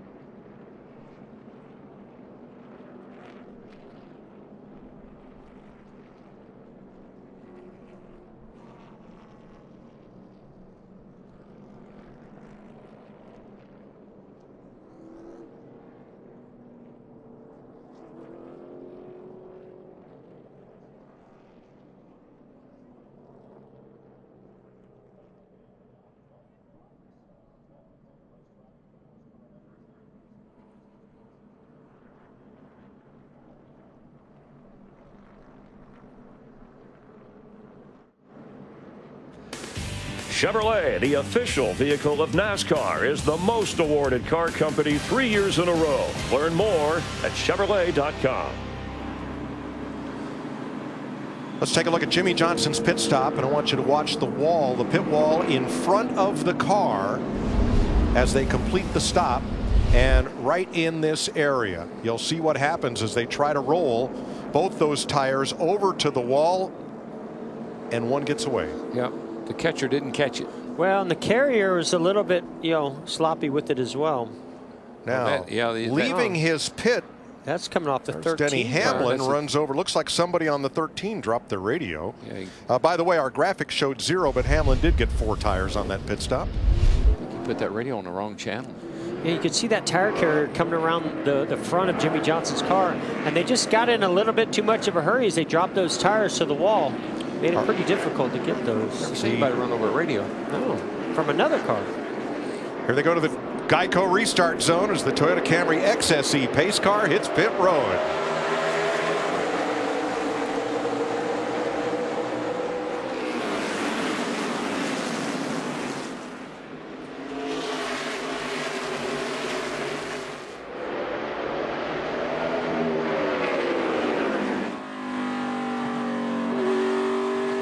This is what I'm going to be anxious to watch here, is how much Kevin Harvick is going to push Denny Hamlin.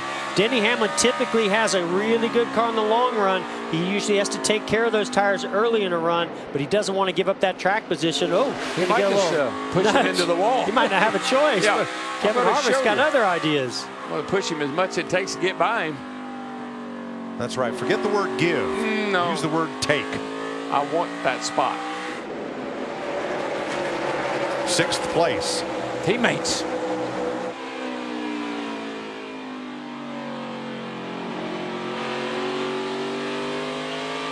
Vince?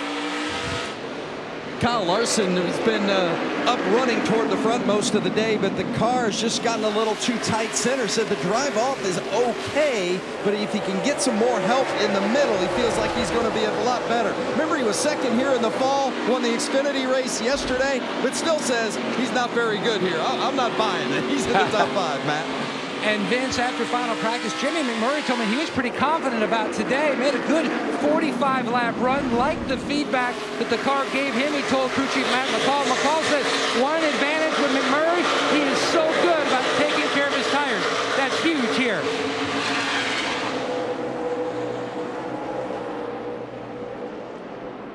Always like watching McMurray because he's aggressive. I don't think he's a reckless driver. He's just an aggressive driver. And if he gets a chance, man, he's going to stick it in there and try to pass you. I don't care if it's your teammate or not. 3rd place, Keselowski coming on Matt Kenseth. Not for the lead now, but for 3rd behind Hamlin and Harvick. He's been working that outside, and he gets right to Kenseth's bumper and then has to fall back in line. When he sent the signal to his competitors now how good his race car is, how good he is on the long run here, and they're going to try hard to keep him behind. They're going to fight Brad Keselowski every single lap from here on out. And I tell you another guy that's really impressed me, got a good race car right now, that 14 car, Clint Boyer. He's right there in 5th place, and he is looking pretty racy. And it's a great track for Clint. He's won here before. He really likes this racetrack. He's coming off some momentum of some good runs. Joey Logano side by side with Kyle Larson, and that's going to be for 7th place. And a little further back, here's 15th, Stenhouse, Kane, Blaney, and Elliott. I think it's amazing that Stenhouse even racing. You know, he hit the wall early on. They went in, they did a little work on that thing, and it's better than it was before the race started. Oh, we got an 88 issue. Yeah, way up the track in turn 2. Doesn't seem to be slowing him down too much down here in 3 and 4, even though he goes way up high. I would have said he hit a slick spot, but I think the whole track's slick.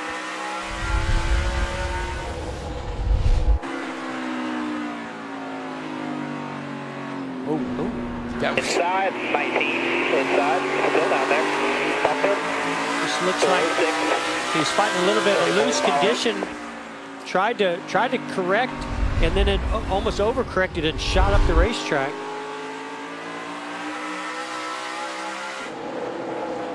Still side by side. Casey Kane and Ryan Blaney, 16th and 17th. Kane is our driver profile, brought to you by the AARP Foundation's Drive to End Hunger. Kane got his first Cup win here in Richmond spring of 2005 and beat his idol, Tony Stewart, to do it. Yes, he did. That's a great cause he's driving for there today, too. That's pretty cool to see. Haven't seen a lot of Chase Elliott today as he battles Blaney for 17th, Vince. You know, I was talking with crew chief Alan Gustafson this morning, and he said, you know, this just isn't one of our best tracks. He said, for some reason, we just haven't quite gotten a handle on it from a car's perspective or a driver perspective. We feel like we're getting better, but it's certainly not one of our best spots. Today, they've just struggled finding grip like a lot of people out there, but just haven't been able to move forward yet today with the handling of that car. Thanks, Vince. Left of your screen, Jamie McMurray, Clint Boyer. Chevy Ford battle there for 5th place. Pretty little tight battle right at the front right now, man. Boyer's looking pretty good, but Hamlin is just, that's where I thought when I saw the end of that last stage and Hamlin was being so cautious, I just felt like he knew he had a car that he didn't want to damage. Just take care of it. Keselowski's trying it again on Matt Kenseth. Remember, this is for 3rd place now. 1 second behind the leader. Mike, that's an impressive pass. Put that car on the outside of Matt Kenseth like that. He knew Matt would give him room. He wasn't worried about that, but to make it stick and make the pass, pretty impressive. Well done.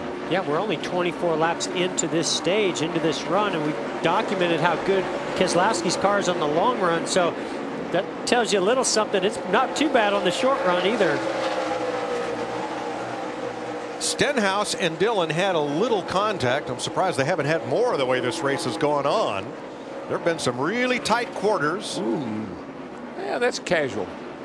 It's okay. I can live with that. You'll have to. I will not shake my fist at you for that. That's just good hard racing. There's not much grip out there. You can't blame somebody for making a little contact like that, especially off of turn 2. 9th place, Martin Truex, Ryan Newman.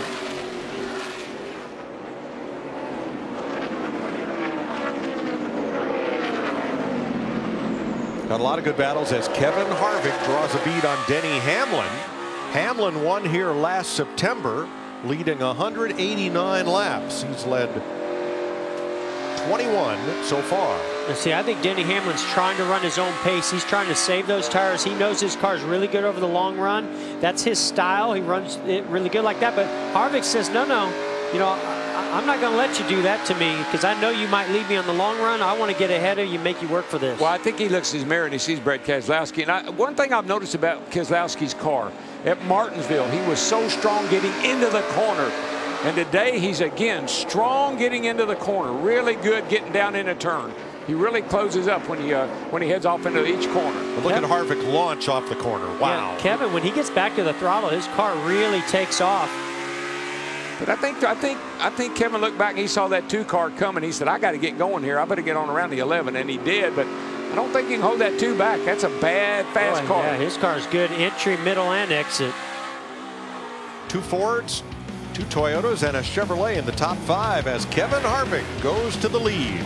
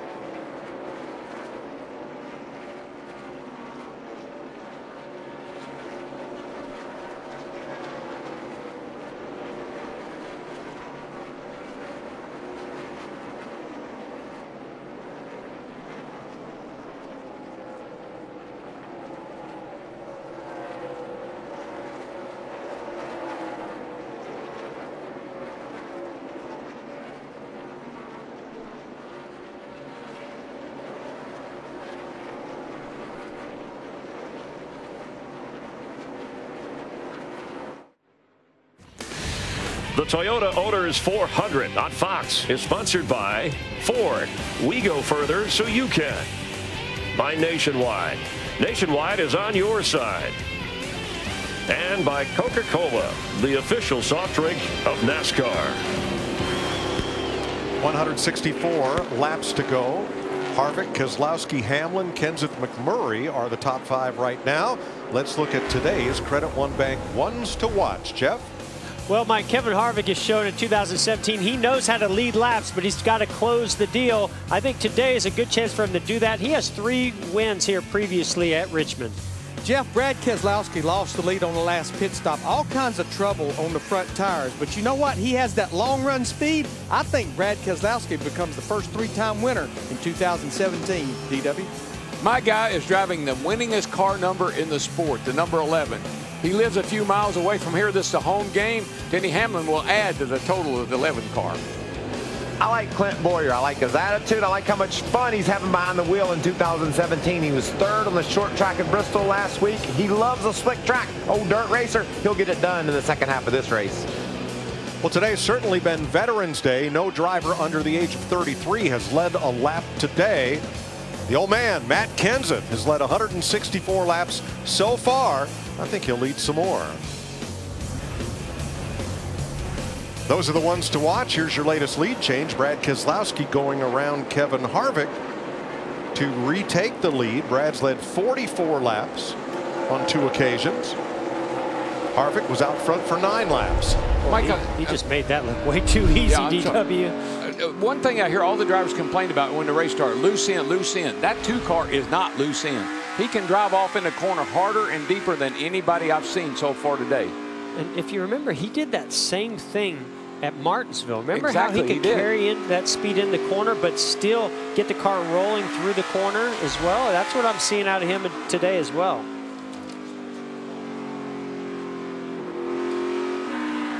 "24 cars on the lead lap, and Dale Earnhardt Jr. is the 23rd of those." You see a big handful of wheel right there, Chris. Yeah, Mike, after Dale Jr. announced his retirement, he said he was going to relax. He was going to start playing loose. He wanted to have fun. But all day long, the adjustments that they've been doing to that 88 car just haven't been working. And you can hear the frustration in his voice. We put tires on this thing or what? Tires feel like they got 50 laps on them. We're trying, just not trying the right stuff. It's just terrible. I'm wrecking. Get into the corner. It's like a swipe bar has lost about 3 rounds of preload. Put that track bar back down. It's down 3 inches. If they had an uncontrolled tire, they got an uncontrolled crew chief right now because he's about to pull his air out. Well, and you know, it's great to want to go through the rest of the season and have a lot of fun, and he is relaxing, having a good time, but you have fun when you're running good, when you're winning, and so that just goes to show you how competitive Dale Earnhardt Jr. and that team is as well, and how important it's going to be to perform well as have a little fun with closing out his career. Well, the crew chief says we're trying things. We've got things we can do. Here with 156 to go, let's go to Larry at our Ford Performance cutaway car. Mike, fans ask me all the time, what is really happening when we hear the term wedge in or wedge out? We're going to use our Ford cutaway car, and we're going to go to the right rear. When you screw down on one of those jack boats, it's loading that spring right there. So when you screw down on the right rear, you're actually taking wedge out. Now, if we were doing that very thing on the left rear, that's putting load on the left rear, that's putting wedge in. This is an adjustment. We've seen a lot happening on pit road here today. Thanks, Larry. 8th place. Martin Truex, Kyle Larson. A couple of drivers that all weekend have liked different lines. Larson at the top, Truex at the bottom. They're all bottom feeders now. Yeah, I just believe, Mike, that as rubber's laid down on the racetrack, that top groove and the grip that was there early in this race just seems to have gone away. It seems to come back if they go for a really long green flag runs. We see Martin Truex Jr. moving up the racetrack, but that bottom seems to be, or maybe one groove up from the bottom seems to be the sweet spot. I was thinking about wedge, and back in the day, we would jack the car up in the center of the rear end housing, and somebody would shake the left side tire, left rear tire. When that tire would start to move, you'd see how much gap you had between the right rear tire and the ground, and that's how much wedge you had. Vince? Kyle Larson's had his time inside the top 5 today, but now he's slipping back outside the top 10. The car's just gone away from him, way too loose right now for Larson's liking. Looking forward to having an opportunity to get that snugged up so he can be a little bit more racy. Larson in 10th place, 8 seconds back of the race leader, right there behind Ryan Newman. It's the Toyota Owners 400 at Richmond, and this weekend it's all been about thanking the Toyota owners, providing them with the best race experience. There's the Toyota Owners Hub in the fan zone, where Toyota, Lexus, and Scion owners just had a chance to relax and hang out with refreshments, driver appearances, grab a free giveaway. The Toyota Thrill Ride, where fans could get a ride on a closed course in Toyota production vehicles with a pro driver. And if you carried your Toyota, Lexus, or Scion key to the entrance gate, there's the Toyota Owners Express Lanes for quick and easy access. The caution flag is out for only the 5th time today. Debris in the Geico restart zone off turn number 4 has put us under caution. Kurt Busch will get the free pass. Somebody threw in the towel.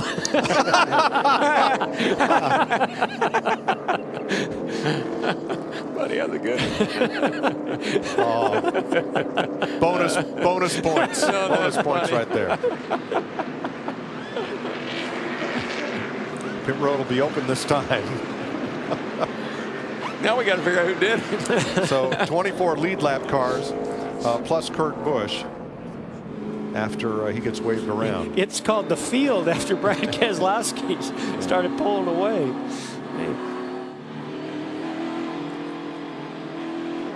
All right, Matt. And Mike firing off at the beginning of the run, still a hindrance for Brad Keselowski. He said, what you gained me on entry and exit, which is so much better. I've lost in the center, so they're going to adjust on that. Meanwhile, the 11 of Denny Hamlin, he says, my balance has been the best it's been all day, Chris Neville. I just need more speed.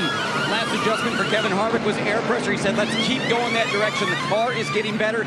Brad Keselowski, he's just faster than us. Vince?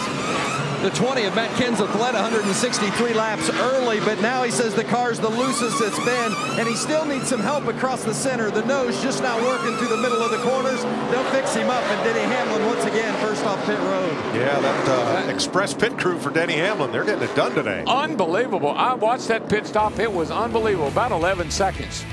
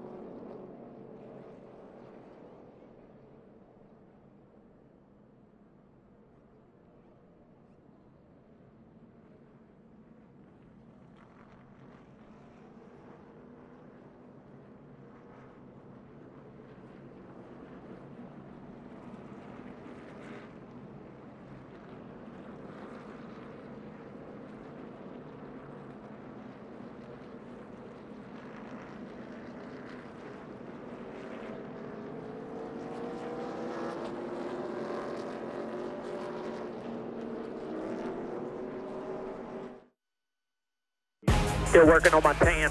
It's about to turn into a burn. You ready to rock and roll here? Yeah, trophy. Got flat. Left front. Tire went down. We're obviously done. The hell was that? Pretty hard. Go to get you fixed up here. We'll be fine. No dash at all black. Reach the main power switch and turn it off, and then back on. We're all good. Back to normal. Well, back to normal for Denny Hamlin means back to the lead. That's where he is after this round of pit stops. Beating Brad Keselowski off pit road, Kevin Harvick, Matt Kenseth, Jamie Mack, Clint Boyer, Kyle Larson, Truex, Newman, Logano, the top 10 as they approach the Geico restart zone. It'll be 144 laps to go. This is one of those, hey, watch this restarts. Green flag. Boy, Denny Hamlin took off real late coming out of that Geico restart zone. He kind of juked him. Yeah, he did. Juked Brad Keselowski. He sure did.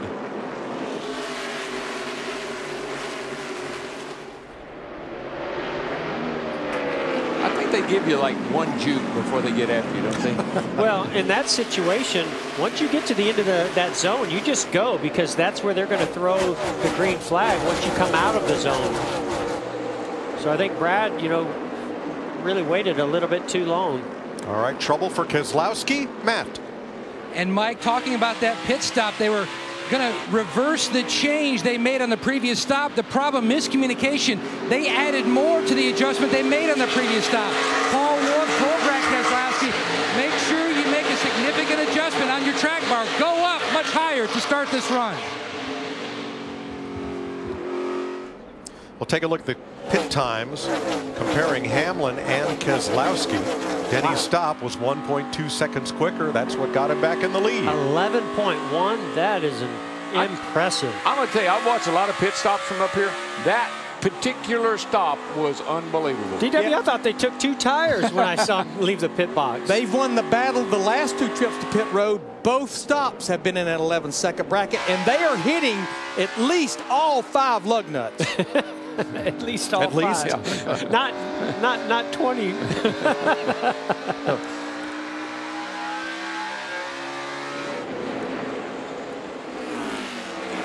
Meanwhile, Kyle Busch has had a long fight today. Back on lap 66, he had a speeding penalty. It has taken till now 200 laps to get back into the top 10.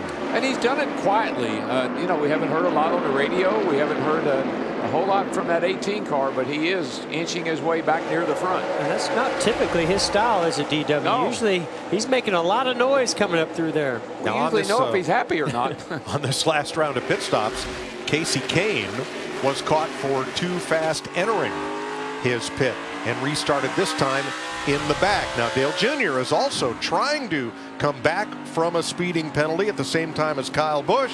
He's in 18th place. I say we're going to take this setup, we're going to shred, dark, and scratch, all right? That's what we said last spring, and we did it for the fall, and now we're going to do it again. Can't do any worse. I mean, as far as the way the card feels, I don't think it can. Oh man, well, Dale Earnhardt Jr. not real happy with that. This place is so frustrating. It can do that to you. You think you got it figured out. You make an adjustment during the race.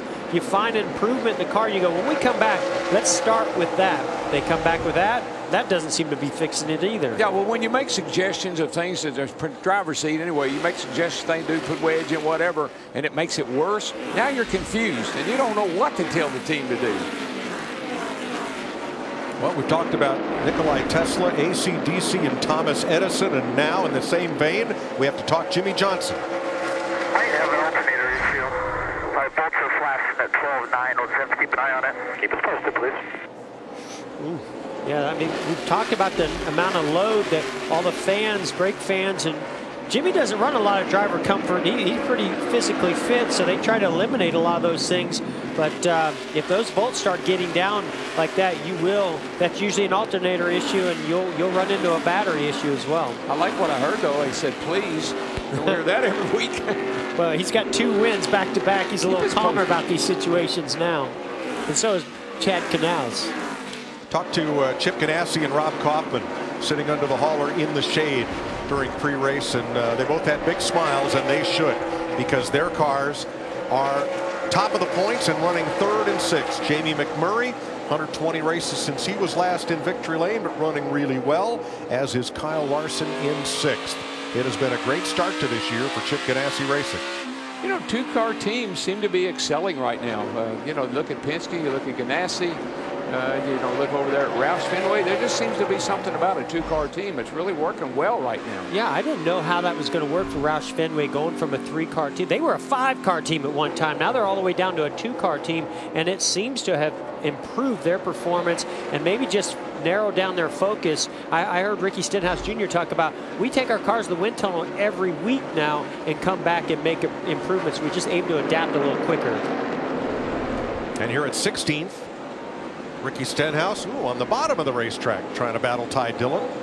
I'll tell you, his car has been a lot better since he hit the wall. They went in and worked on it. I don't know what they did to it, but it's been a lot better since it came back out on the racetrack. Larry knows. Yeah, what they had to do, we've heard a lot of drivers complain about being loose, getting in the corner. And the big thing that helps front downforce and pins the nose is the front splitter. Because of hitting the wall, they had to cut the right front part of the splitter. That probably has tightened that race car up for him. When I raced with Ricky Stenhouse Jr., he was always loose, and I'd say to him, why don't you just tighten that thing up? He's like, no, we're just lacking so much total grip. We need all the grip we can get. It's not that. Well, maybe they need to take a little front grip out of that thing. I learned so much after I wrecked the car. We take a car home, it ran really good after you've been in the wall or whatever. You take it home and start measuring things, and you say, so that's why it works so good. I want them to take that one in the wind tunnel after they get home now.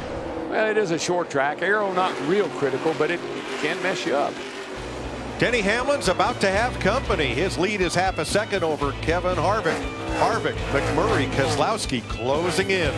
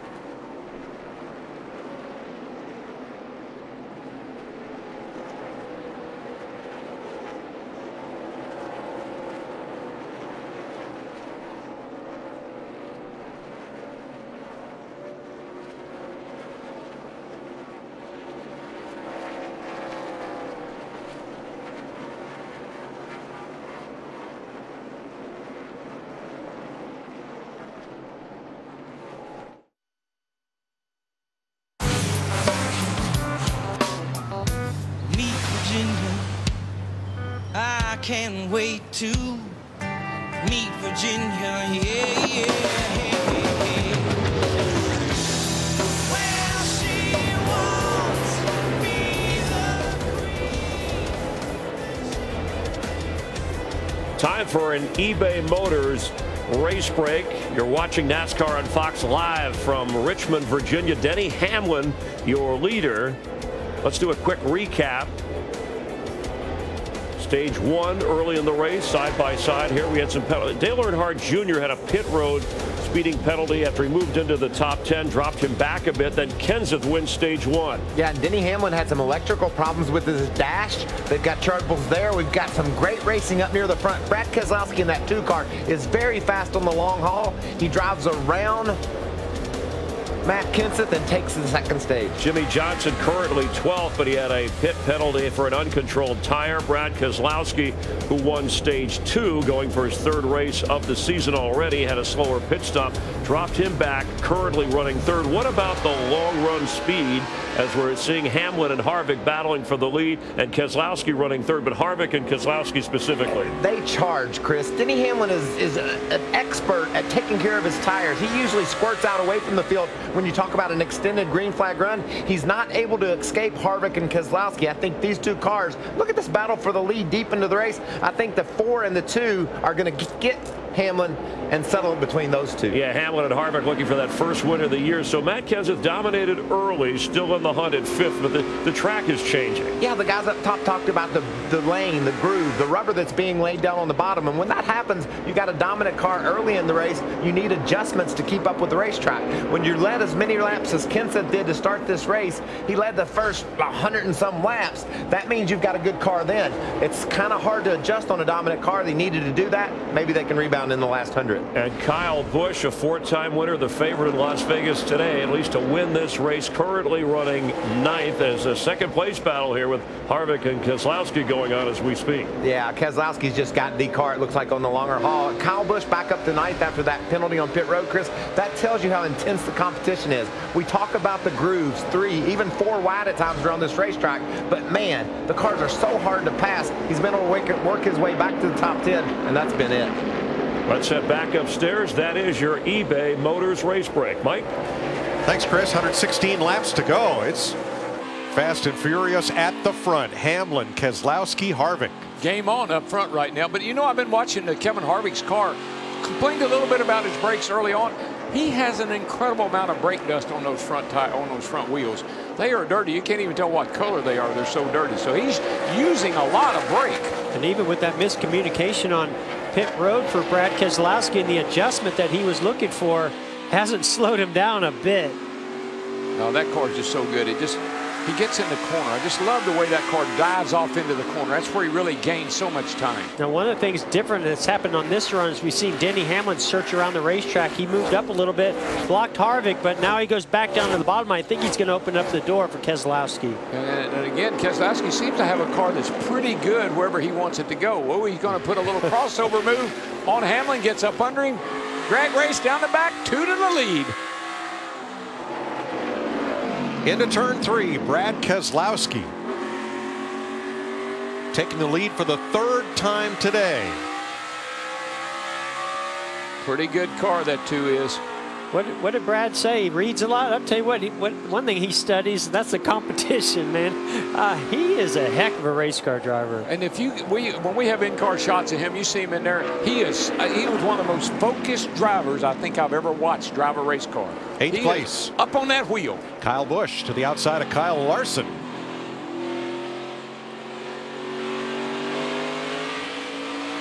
Look at this dude. I mean, he is elbows up, and look at that wheel. I mean, he is on that thing, man. Got that head cocked back just a little bit, eyes straight ahead, getting it done. He just kind of lays his head into that headrest, doesn't he? Just sets it in there. And kind of rests his right arm on that steering wheel as he turns. A lot of drivers used to do that. It's kind of a little bit old school. Real close to him, too. Ooh. He runs that steering wheel really close. He can hold up 2 bricks all day long. Now, last lap, Hamlin was a 10th quicker, and he's coming back to Keselowski's bumper on the outside. He's actually moved up a couple of grooves. First, he just tried to move up 1 lane. Now he's moved up 2 lanes. You know, he said that his car is really good. It's one of the best cars he's ever had. But he didn't have speed. Well, that's unusual for Denny Hamlin to make those kind of comments. I think he might be finding the speed right here. I tell you something else I think's happening too. And Larry, maybe you can help us out here. It looks like it's cooling down a little bit. Track temps are going down. A little bit of cloud cover. That could change everything. That'd be a game changer. Well, it will, Daryl. But I think what it also means, not only, you know, we're getting down to the tail end of this race. That's going to be a lot on the shoulders to make the right adjustments. Plus, I think the groove's going to keep moving around. Hamlin lost a little bit right there. He tried to go diamond the racetrack in 1 and 2.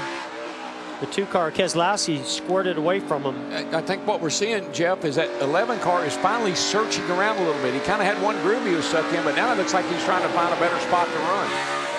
Larry, the last pit stops in this race were at 148 laps to go. Where do we stand on fuel and tires? Well, actually, they pitted with 148 to go, lap 252. So remember, the fuel window is somewhere around 100 laps. So we could probably go to about 50 to go, but don't rule out that you might see some drivers hit pit road early to take advantage of fresh tires. One more stop for everybody minimum. I'd be begging for them. Can I come now? Daniel Suarez did. He's on pit road right now. So is Timmy Hill with 107 to go. So I guess that fuel window would open here in about 10 laps. But it's more of a tire window. Yes. All right, we're listening in on Denny Hamlin's team. Ways he can drive in 3 car lengths deeper. So he observation. Yeah, that's Denny Hamlin observing the 2-car Brad Keselowski and what I would call the skew of what he's seeing. I don't know what he's seeing, but I know one thing what I see, and that thing does get down in the corner. Well, you know, it gets down in the corner, rolls through the corner, gets up off the corner. They've got it figured out right now.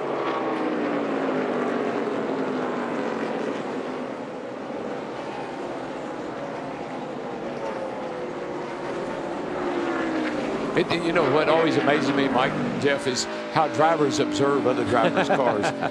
You see things in the race that you don't see any other time. Well, that's because they think they're the best, right? If I'm not up there driving by everybody, it must be the race car.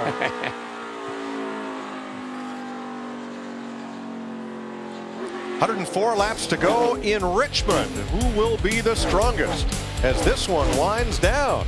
Keep it right here.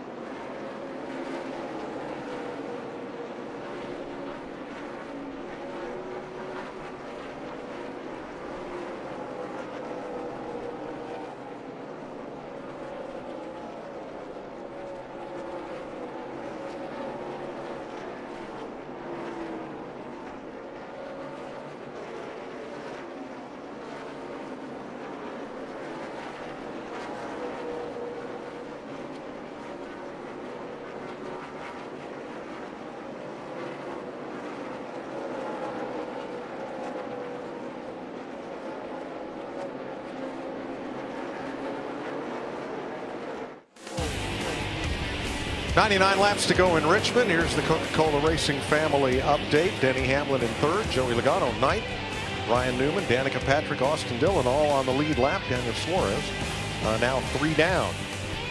Under 100 laps to go. Brad Keselowski leading Kevin Harvick by 1.4 seconds.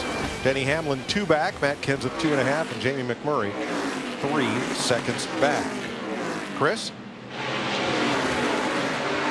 Well, Mike, pretty good day here for Kevin Harvick. He has led a lot of laps this year, but still no wins. And talking with crew chief Rodney Childers, he said, we just aren't as dominant this year. We just knew the Chevy body so well.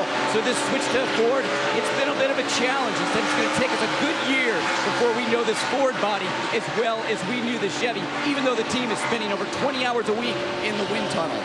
I might agree with that analogy, except the way he ran at Atlanta. And man, he had Atlanta won if he hadn't had that pit road speed I think penalty. they can take the body off the car and he's run good at Atlanta. Yeah, you know, they've run really. I know they might be able to tweak that thing a little bit, but not bad just changing over from one manufacturer to the other. They've done a pretty nice job with it.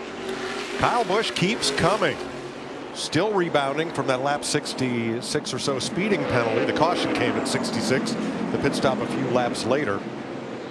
But he has just made the pass on Martin Truex for 7th. Premium Motorsports fields Reed Sorensen's car and Derek Cope's. That car not in action here today, but that team lost a special friend this week. 14-year-old Sarah Busch lost her battle with leukemia. We'll remember her as we go for a NASCAR on Fox. Crank it up at Richmond.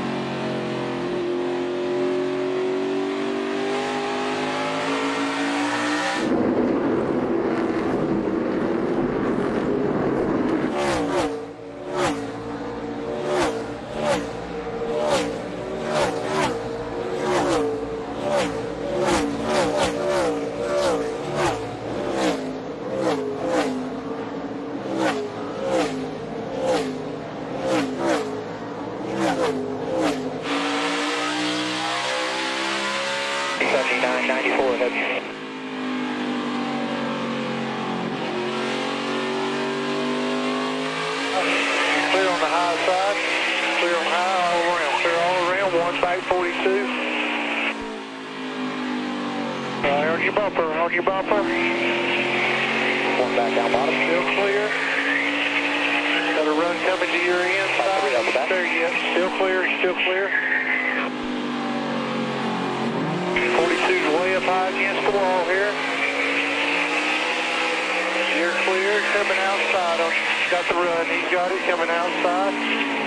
After 42, you'll be clear. Just the car.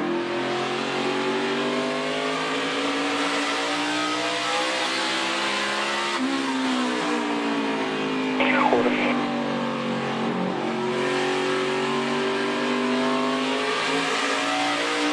Hopper's clear. All the lap traffic and all the guys in front of you here, all run too low.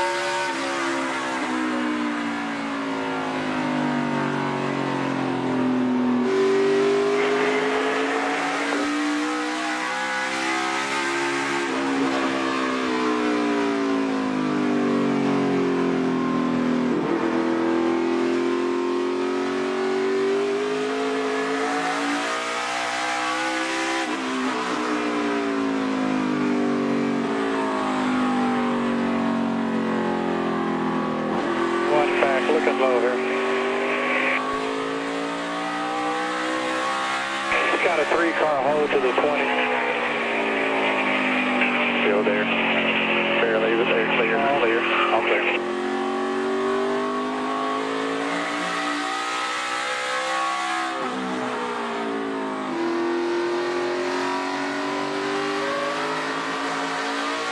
He's clear about 215.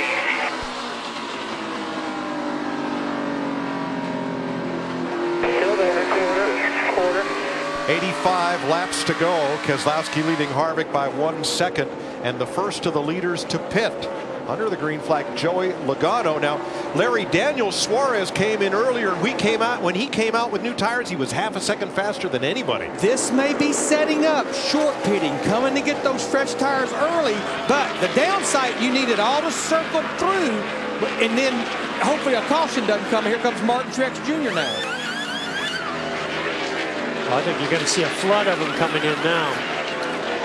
Matt? And Truex Jr.'s team has just sort of lost that balance they had earlier in the race.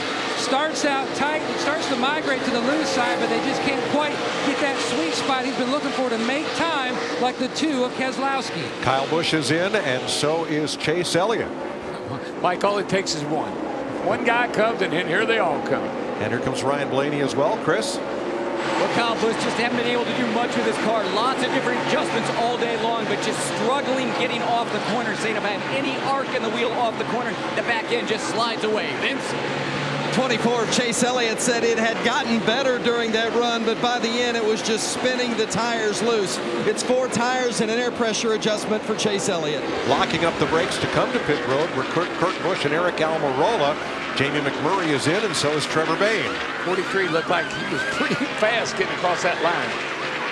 And here comes Kevin Harvick and Denny Hamlin and Clint Bowyer to pit road. Matt. And Hamlin's in, much like the last run. His car has just gone to the free side way too loose. Air pressure adjustment on this 11. Chris on the 4. Kevin Harvick running around the top 3 for most of the day. He's been liking the adjustments on the car, but he said that last round of pit stops, we just went a little bit too far with the air pressure. Rodney Childers going to back that out. Chris Buescher, Austin Dillon, Brad Keselowski, Matt Kenseth on pit road. Matt? Keselowski had to drive around the 37 of Buescher. Hunter Masson and Kyle Powers, the changers, doing great work. They wanted to back up the adjustment they made in the previous stop to try to fix that little hiccup. Vince. Here comes the 20 of Matt Kenseth. Matt said the middle has gotten better from that last adjustment that they made, but he's way too low on rear grip. It's going to be an air pressure adjustment with those 4 tires, trying to get Matt Kenseth something he can race with to maybe score that first win of the season. Almirola and Bowyer are hit with commitment line violations. There is no orange cone in turn 4. There's an orange square painted on the racetrack. You must have all 4 tires to the inside of that orange box that you see right here that denotes the commitment line. Mike, I knew the 43 was in some kind of trouble. I didn't know what kind of trouble. I didn't see the 14.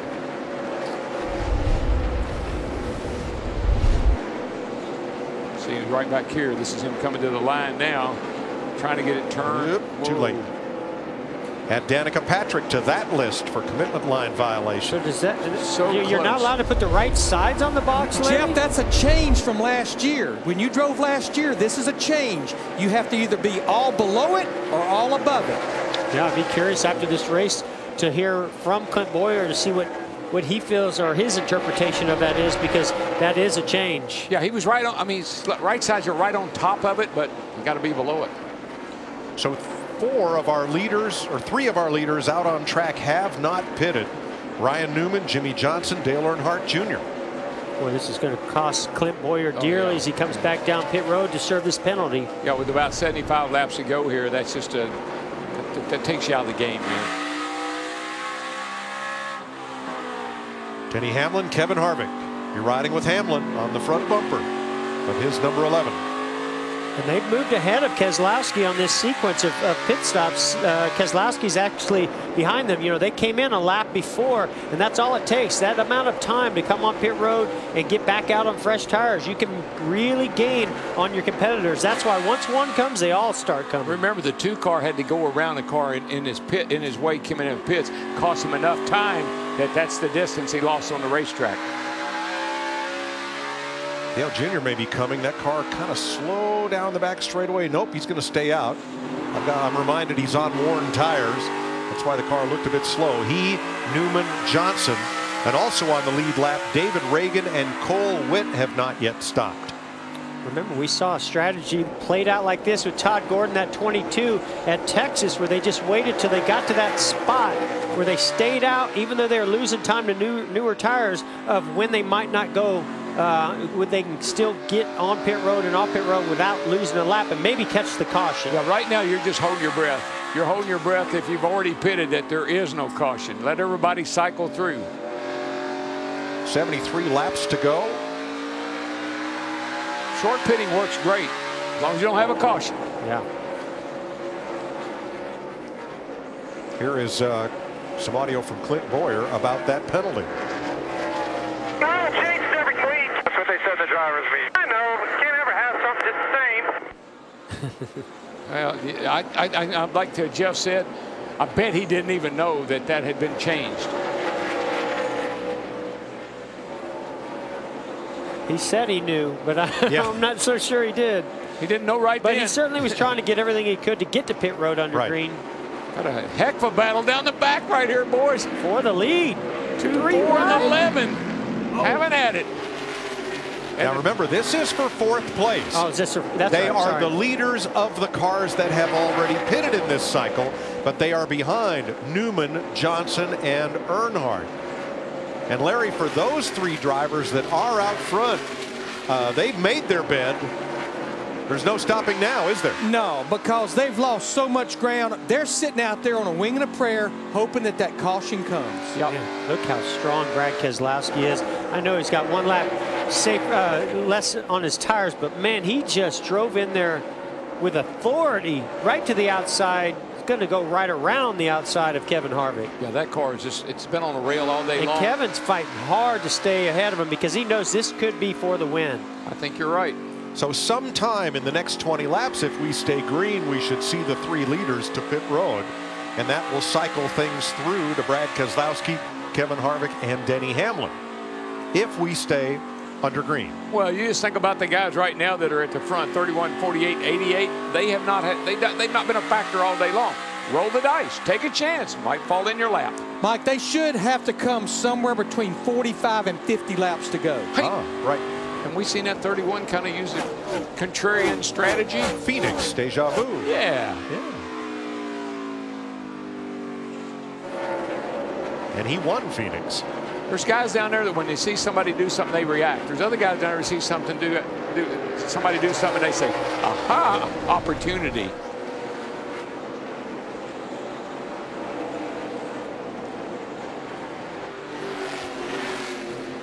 So Ryan Blaney trying to unlap himself from race leader Ryan Newman. It's been a tough week at Richard Childress Racing. Newman's team, though not his team in particular.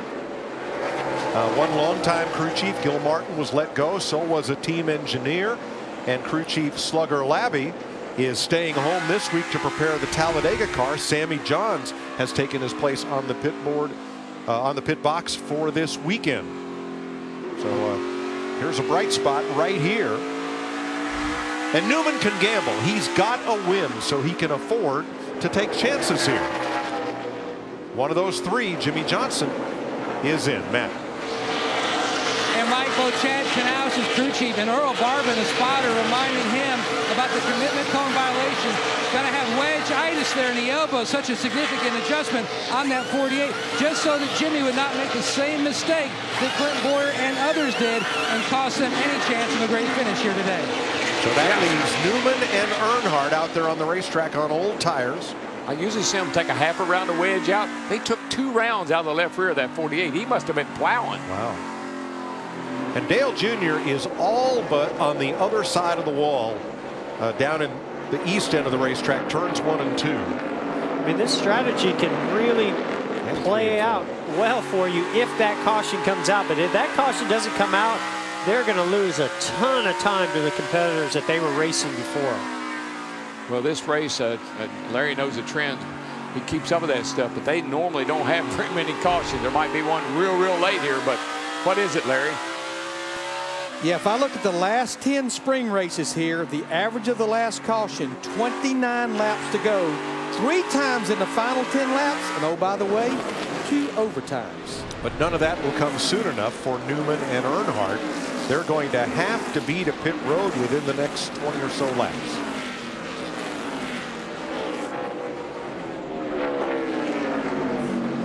Intrigue. So Yes. intriguing. You'll not miss a thing. We're going to keep it right here as Ryan Newman and Dale Earnhardt Jr. lead with 62 to go.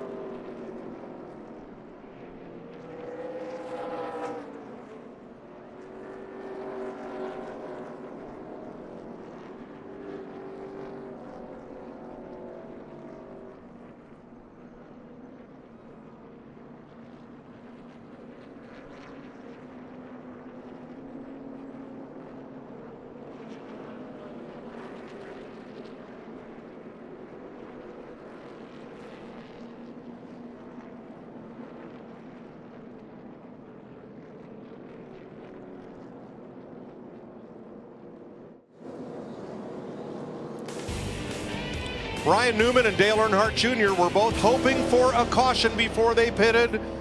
They got one. Dale Earnhardt Jr. coming off 4. This is way up on the outside of the racetrack, or off 2 rather, and there's Jimmy Johnson. Man. Bam. I mean, Junior gets a little loose on the outside, but he still was up against the wall. Yeah, I just like Jimmy didn't know he was there. Like I think Junior came out of nowhere. I don't think Jimmy was expecting it. There's Dale Jr. audio. I had no clue anybody was out there. My apologies. Or Jimmy Johnson, rather, that was. Matt? Pit stops underway. The 11 of Denny Hamlin. He hit pit road in the 4th position. Air pressure change on the 11. Meanwhile, Brad Keselowski doesn't want any changes on the 2. And Ryan Newman, Chris Neville, significant air pressure change in the right side tires. Kevin Harvick saying he's starting to lose the balance on the 4 car. He's a lost turn and all rear grip that last run. Vince. The 20 of Matt Kenseth like that air pressure adjustment from the last stop. They give him a little bit more of the same 4 tires. Keselowski wins the race off pit road. Ryan Newman right with him. Luke Lambert, Ryan Newman. That strategy paid off handsomely for them. Now let's see Luke Lambert's reaction when that caution flag came out. These guys employed a very similar strategy at Phoenix. Well, a different strategy, I should say. Here's Luke. Yes. Oh, yeah.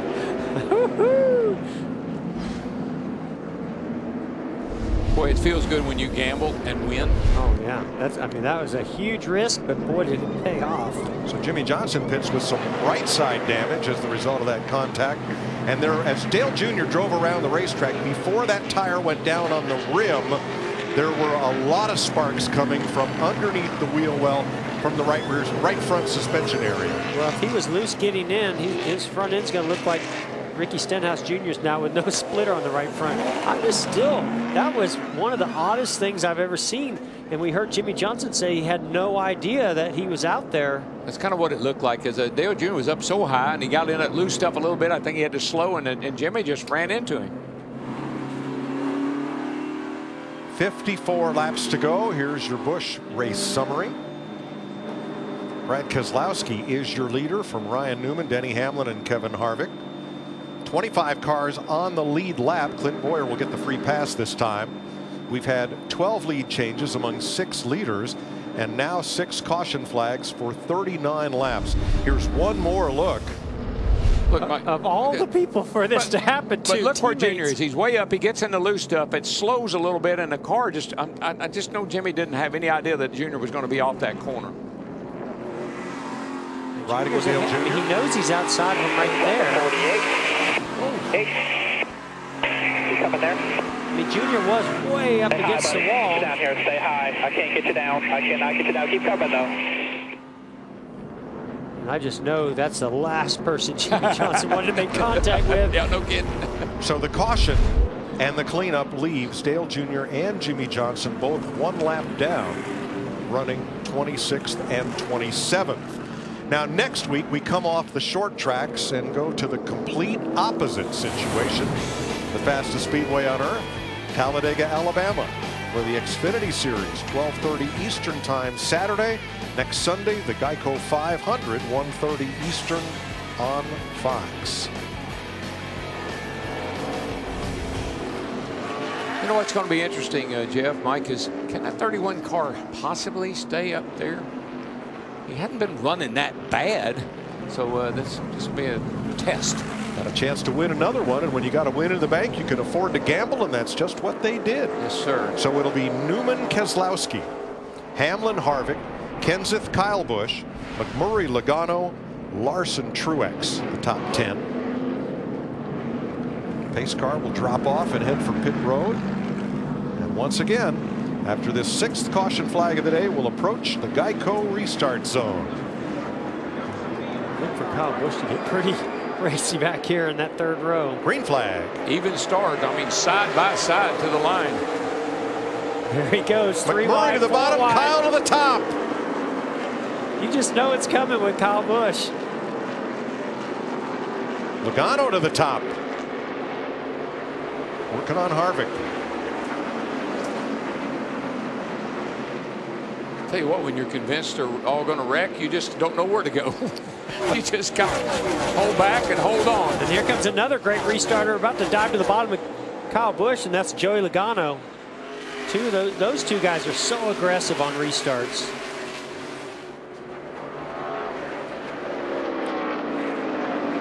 Boy, Harvick's car did not get going.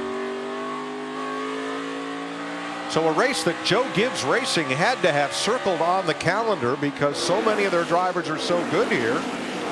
But now here's Hamlin fighting for 3rd with Ryan Newman. Yeah, all 3 of those Gibbs cars right now, the 11's 3rd, the 18's 4th, and the 20 is 6th. So they're all up there. And Kyle Busch is getting impatient with those guys running side by side ahead of him. Newman's putting up a great fight, though. He is, boy. You ask most anyone in the garage, who's the hardest driver to, and they'll say Ryan Newman before you can even say pass. Yeah. Well, while this is all going on, Mr. Keselowski in that 2, he just ran his fastest lap of this race just a lap or so ago, so he is checked out. Yeah, see you later. Here's Hamlin.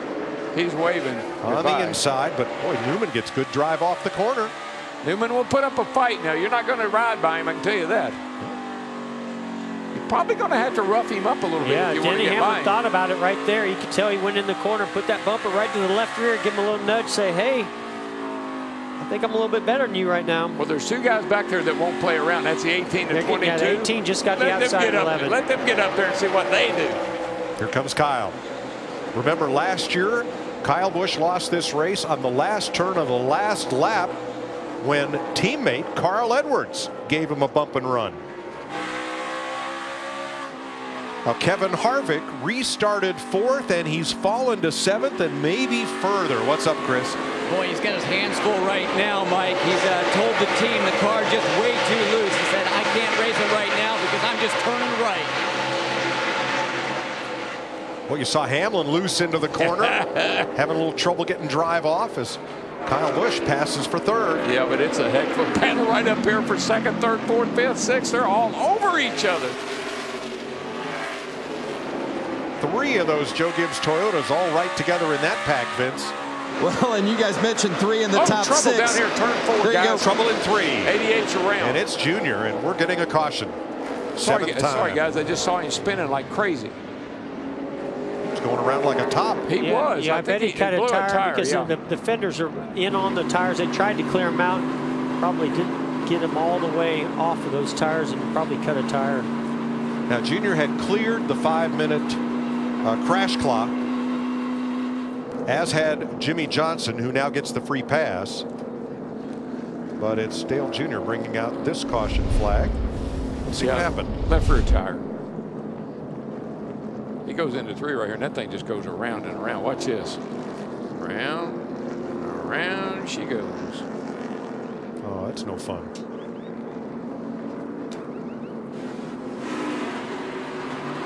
A left rear tire, so it doesn't do that much. It does a lot. So 1 inside. Keep coming here. Come around here. Left rear, Greg.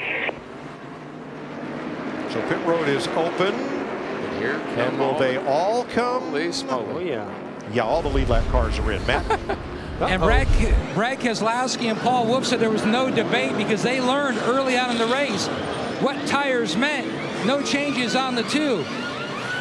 Now up in turn 3, Boyer and Dillon got together. They've sorted that out. Was that an accident? I just wonder if maybe the 13 made a really late call to come to pit road when the 14 committed. We'll find out. Hopefully we got some. The 14 had a little trouble committing the last time. Remember, that's how he got the penalty. He wanted to make sure he had all 4 Had them all down there that time. Keselowski. Well, there's Hamlin, Newman, Busch, and Logano behind Keselowski. And again, that pit crew of the 11 of Denny Hamlin comes through again. You just never know it. These races, I mean, what do we got? 40 laps to go roughly here. You just don't know who's going to be at the front of the field when the day is over with. Well, I felt bad for that guy, Kurt Busch. Remember, his driver cooling unit failed in the first stage laps of this race, right in the opening laps. So he's had a drink tube and trying to keep himself hydrated. Well, I'm not sure how this started up in turn number 3, but Ty Dillon was 16th. Clint Boyer was 19th, and that's how they ended up. I just can't imagine what could have caused that. Very suspicious looking. I don't know what happened. I've heard that a lot. I don't know what happened. A couple other big races today. The Spring Sizzler for the Whelen Modified Tour. Stafford, Connecticut. Doug Colby on pole for Mike Smariglio. He's the defending series champ. And up at the nation's site of excitement, Thunder Road, Barrie, Vermont. Phil Scott strapping back into the race car after a 4th place finish last year. What's most significant about that, Phil Scott is the governor of the state of Vermont. Last year he was lieutenant governor. Back behind the wheel. Attaboy. Executive privilege. 41 laps to go. Aerial coverage provided by Goodyear. Everything they learn making tires for the grueling demands of NASCAR inspires what rolls into yours. Goodyear, official tire of NASCAR. A lot of racing this weekend. IndyCar race last night from Phoenix. Formula 1 this morning from Russia. Some good racing this past weekend. And we got a barn burner right here. 40 laps to go. Let's go back to Larry Mack on his trends. Larry, is this likely to be the last caution or likely not? Just a reminder, last 10 spring races, the average of the last caution, 29 to go. 3 times in the final 10 laps and 2 overtimes. Just a reminder. I don't think so, to answer your question. Keep that little sheet handy, Larry. We may have to refer back to it. Oh, Keselowski carries Hamlin up high, and here they come off 4. Hamlin got the jump. Oh, now. He led at the line, actually. Oh, now. 3 wide. Way on the bottom is Larson. Squeezes out his teammate McMurray. And the restart is under review by NASCAR. I didn't like that restart. It looked a little suspicious. Well, yesterday, Ty Dillon got called for going too soon before the restart zone. Yeah, it looked to me like Hamlin just anticipated it really, really well. Maybe the two spun the tires a little bit, but he beats the 2 car by a good bit to the line. You can beat him by a little bit. I don't know if you can beat him by as much as he did, unless they can prove or feel confident the 2 car really spun the tires. And the restart is deemed legal. Good. We continue with a battle among teammates for second. Battle no more. Kyle Busch takes the spot. What a recovery by Kyle Busch. Exactly 300 laps, almost exactly, after he got gigged for speeding. Here's the restart. Let's watch it again. There's the restart zone. Boy, I don't know. I mean, didn't he definitely anticipated He was definitely ready to go. Yeah, he timed it perfectly. He did. And I don't know if maybe because the 2 Oh, Matt Kenseth may have cut a tire. He got a cut tire. Right rear looks like. Wow, led 164 laps today. Running in 10th place, and now 72, then you come down. Can't get to pit road. Can't get there. Vince? Boy, that's adding insult to injury. They had been running up front all day and then just had a bad pit stop, which Matt teamed a kick in the groin, and then they had that issue with the tires. So it's gone from bad to worse for the 20 after a beautiful day early on. And remember, no interliners here, so as the air goes out of that tire, he's down. All the air is out. This was off turn 2. Maybe that's why. Yeah, that's right there. There we it go. looked like maybe Truex didn't realize that they were side by side, came up a little bit. Caution for debris. Now he's on pit road. But see, right there's what I'm talking about. There's no interliners here at these short tracks, only at Bristol last week. And so when that air goes out of the tire, it goes all the way down and does a lot of heavy damage to the race car. I like what Matt's doing, though, Jeff. Well, he's going to go to his pit box. He's in that #1 stall down there. Boy, the trend is Larry Mack's friend today. You're right on it. Right on it. So we'll show you the contact between Kenseth and the 24, Chase Elliott. So watch, the 20 gets to the outside of the 78. 24 is outside the 20. Looks like a little bit of, looked like the 78 was coming up. The 20 had to come up, and they just made contact. Ran out of room. And then there's a little damage to the left front of Chase Elliott as well. He might have to come on pit road and fix that. So Matt Kenseth had been in the top 5 for 320 laps of this race. Hey guys, everybody pitted but. I don't understand them staying out because there were 5 laps on their tires, 7 the last time, Matt. And they were debating back and forth. They said, really, I think we just need to stay out for the 2. Meanwhile, the 11's in. He said, you just need to be more secure on entry to turn 1 and turn better in the center, Chris. And Kyle Busch making the call, coming to pit lane, wants one more small adjustment, say we're making improvements on the car. And also Kevin Harvick, he said after that last round of adjustments, we finally settled this car down too.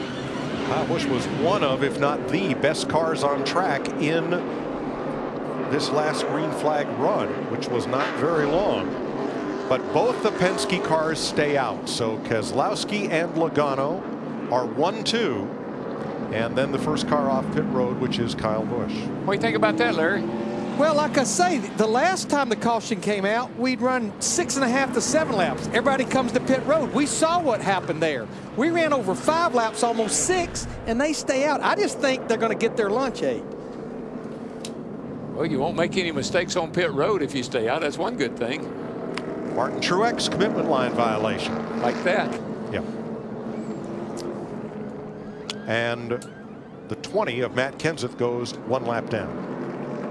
I feel pretty confident if that's entering pit road. That was just a real late call by Cole Pern to come to pit road, or you know, put it in the hands of Mark Truex Jr. Say, you know, if they stay out, you come. And I think he just didn't get those right sides underneath that orange box that we saw happen to Clint Boyer earlier. Boy, I guess these Penske guys, they just feel like they're good enough. They don't need to take the risk to come down pit road and get fresh tires. I'll add one thing to it. Because of Brad Keselowski stopping very early in the race, had he pitted there, he would have only had 1 more set of Goodyear tires in his pits. Matt Kenseth entering the pits, driving through too many pit boxes. You know, we haven't had a lot of Restart at the end. speeding penalties today. We've had just kind of all kind of little violations. Entering the pit, getting knocked below the commitment line, and several of those. But How many speeding penalties will you have? 4? So let's see. Martin Truex had to go out around the safety truck and then come to pit road, and he drives over the box. I don't know about that. Yeah. I think that's not a violation. It's not fair. I mean, his. I had to go around the truck on the racetrack. I had at least 2 under the box, probably almost all 4. Probably almost. I do think it's still a little unclear to some of these drivers if you need all 4 under that orange box, but I thought he did. Green right flag. Teammates out front. Ooh. Oh, that's not what Kyle Busch wanted to see. Is Kyle? Oh, 3 wide. Chase right down behind the him. bottom. Wow. They made it. Ooh, not yet. It's not over yet. We haven't come around yet. And we're all putting a big block on Stenhouse. My goodness, these restarts are, I don't know, other than insane. They're just crazy. Now it's a question, how wide can these 2 Fords be out front? Whoa! Baby, Slam the door in that was Kyle close. Busch's face right there. There he goes, here he goes. This is going to get wild. Oh my gosh, this is amazing. I just think Brad Keselowski's got to be a little patient here, because I think as we go along here, his car is so good, these tires might not matter. They're going to matter right now for several laps. You know what he's mad about right now? Not the yellow car behind him, the yellow car in front of him. That's what he's mad about. Keselowski had to play defense to deny Kyle Busch the bottom and pays the price. Busch to second place. But they are ganging up on that 2 car right here. He better do something, and he better do it fast. And even with those older tires, he still almost hold his own there against the 18.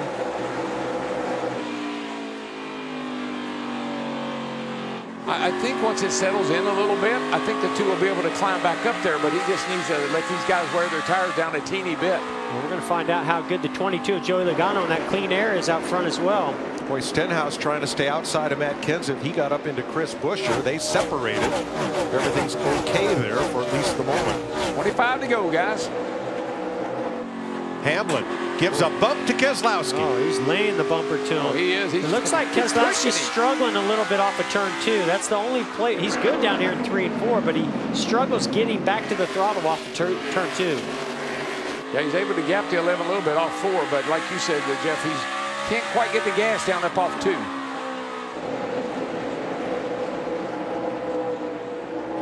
Gonna give it a little higher line.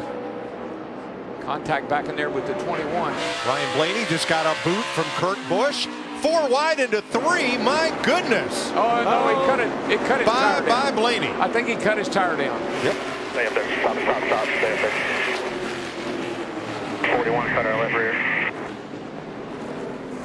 They were Cut not. the wall pretty good with the right side, right rear first. I'm surprised they made it that far. Yeah, there was no give there, but there was a lot to take. You know, the way these front fenders are flared out, they just seem to catch the edge of those tires, especially early in a run when the pressures are down.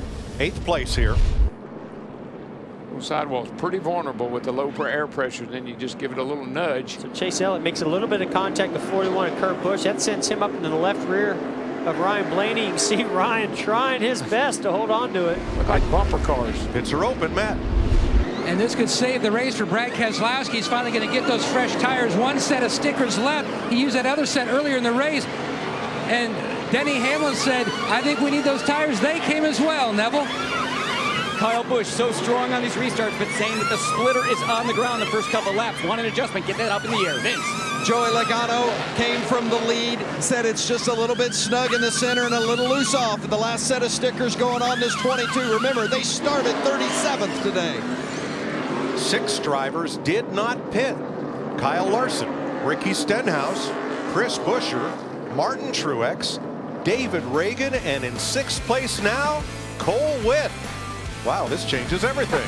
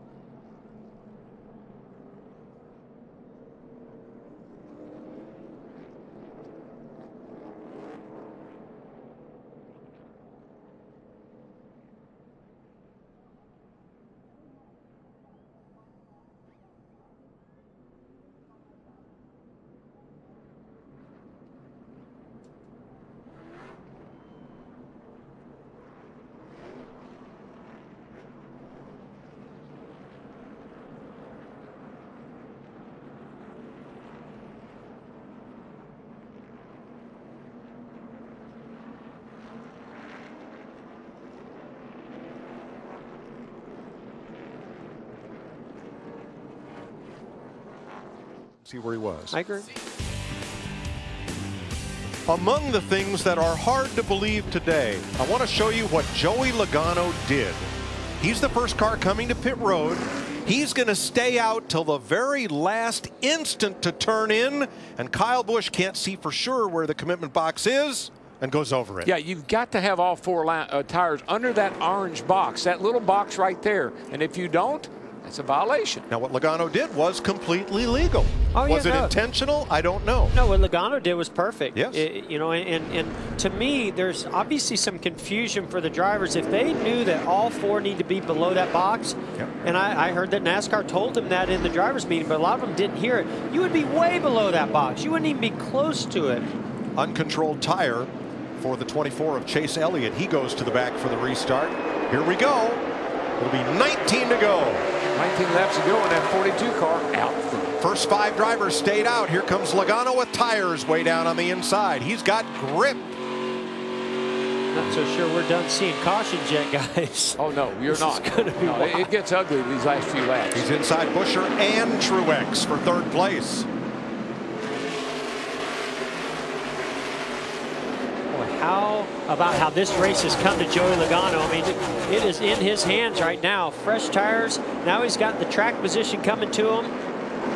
Yeah, all that 3 wide stuff, you can get away with that early on in the race, middle of the race, because you'll give and take. But once you get down to this point, you got to just take, no give. And Logano got the lead when his teammate Keselowski had to defend against an inside move by Kyle Busch. This is a knot right here, boys. That's just a big old knot.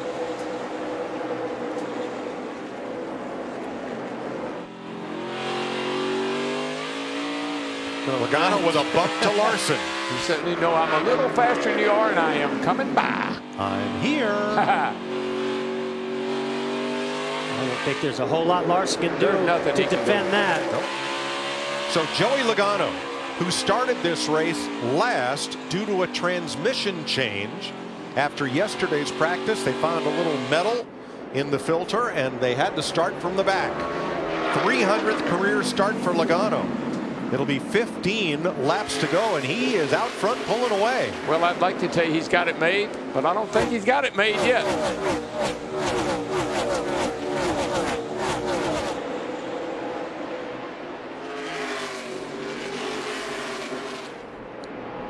Ned Jarrett, Rusty Wallace, Casey Kane, Kyle Busch, and Denny Hamlin all won their 300th career start in the Cup Series. Vince? You know, I talked with Todd Gordon, the crew chief for Joey Logano, earlier this morning, and he said, I know we got to go to the back, but I'm still mad we didn't win the pole. I felt like we had the best car, and I made a mistake in qualifying. But we are confident we have the car that can make it from the back to the front today. Well, it took them over 300 laps to do it, but they have done it. Now can they finish it? Now here comes Hamlin around the outside. What a battle up here for second Kyle place. Larson and Keselowski's right there. Yeah, we're going to have a great battle for second between the 11 of Denny Hamlin and the 2 of Keselowski. But the 22 of Logano is checked out if we don't get a caution. And don't count out Ricky Stenhouse, who's right there with that front 5 in the 17. I've seen a lot of tire smoke from banging into people. I mean, I've never seen guys run over each other the way they are right now. 12 to go. Logano is saying, please, please don't. No caution. How you like the track's new slogan? Chaos at every corner. Well, they just haven't. Right now, it's a fact. There's more chaos than we can talk about. It's everywhere. They didn't make it up, I can tell you that. Mike, as much as I question the strategy by Todd Gordon by staying out on that caution back at lap 366, it paid dividends. But what led it to paying dividends was the caution where he led everyone down pit road, and he had that track position prior to that caution. So it ended up being a great call. Second place. Coach Keselowski working real hard to get by the 11 of Denny Hamlin, but it's going to be too little too late even if he does. The 22 is just set sail. Yeah, 10 laps to go. Very much looking like a Penske 1-2. I don't know how they've kept from wrecking. I don't know how somebody's kept from cutting down a tire. I'm telling you, they are leaning into each other like I've never seen before. We've seen some barely touch and cut tires, and then on that last restart, there was smoke everywhere rolling off of tires. And how about a shout out for Frankie Kerr, the crew chief for Cole Witt, left him out there. He was in 6th place when we restarted. He's going to get a lead lap finish out of this. Yep. I've been really impressed with Cole Witt on the short tracks in that race car this year. He's gotten way more out of it. We talk about all the time, bring it home in one piece, right? Finish it on the lead lap.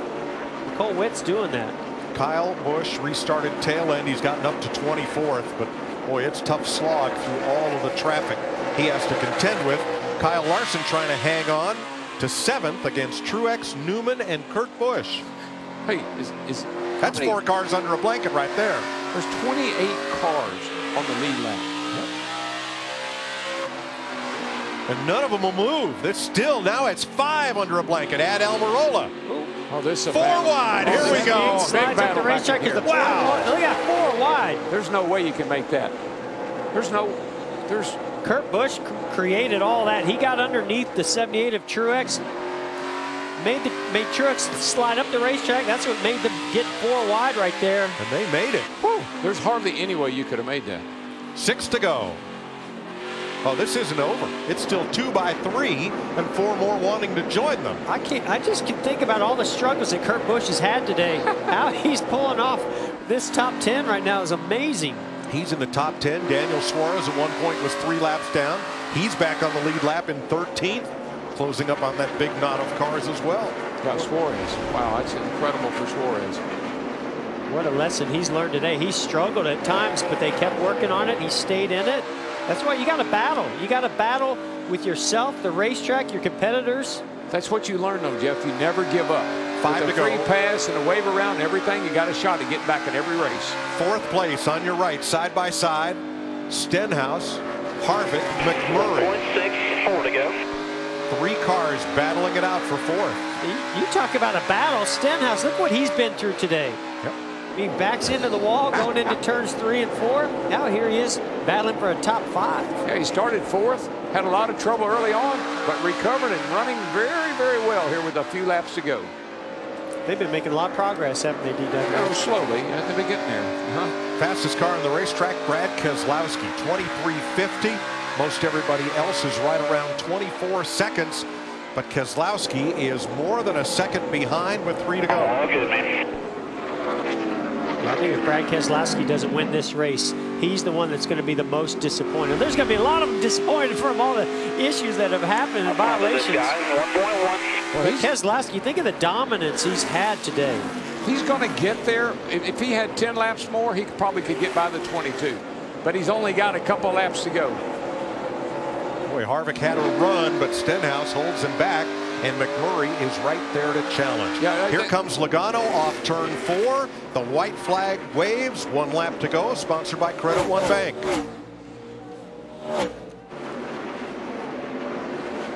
Still Harvick, Stenhouse, side by side. McMurray right with them. Joey Logano, 8 car lengths ahead of Keselowski, who stuffs it into turn 3, cuts it down to 5 car lengths, but off turn 4, Joey Logano has his 18th Monster Energy Series victory, beating teammate Brad Keselowski by 3/4 of a second.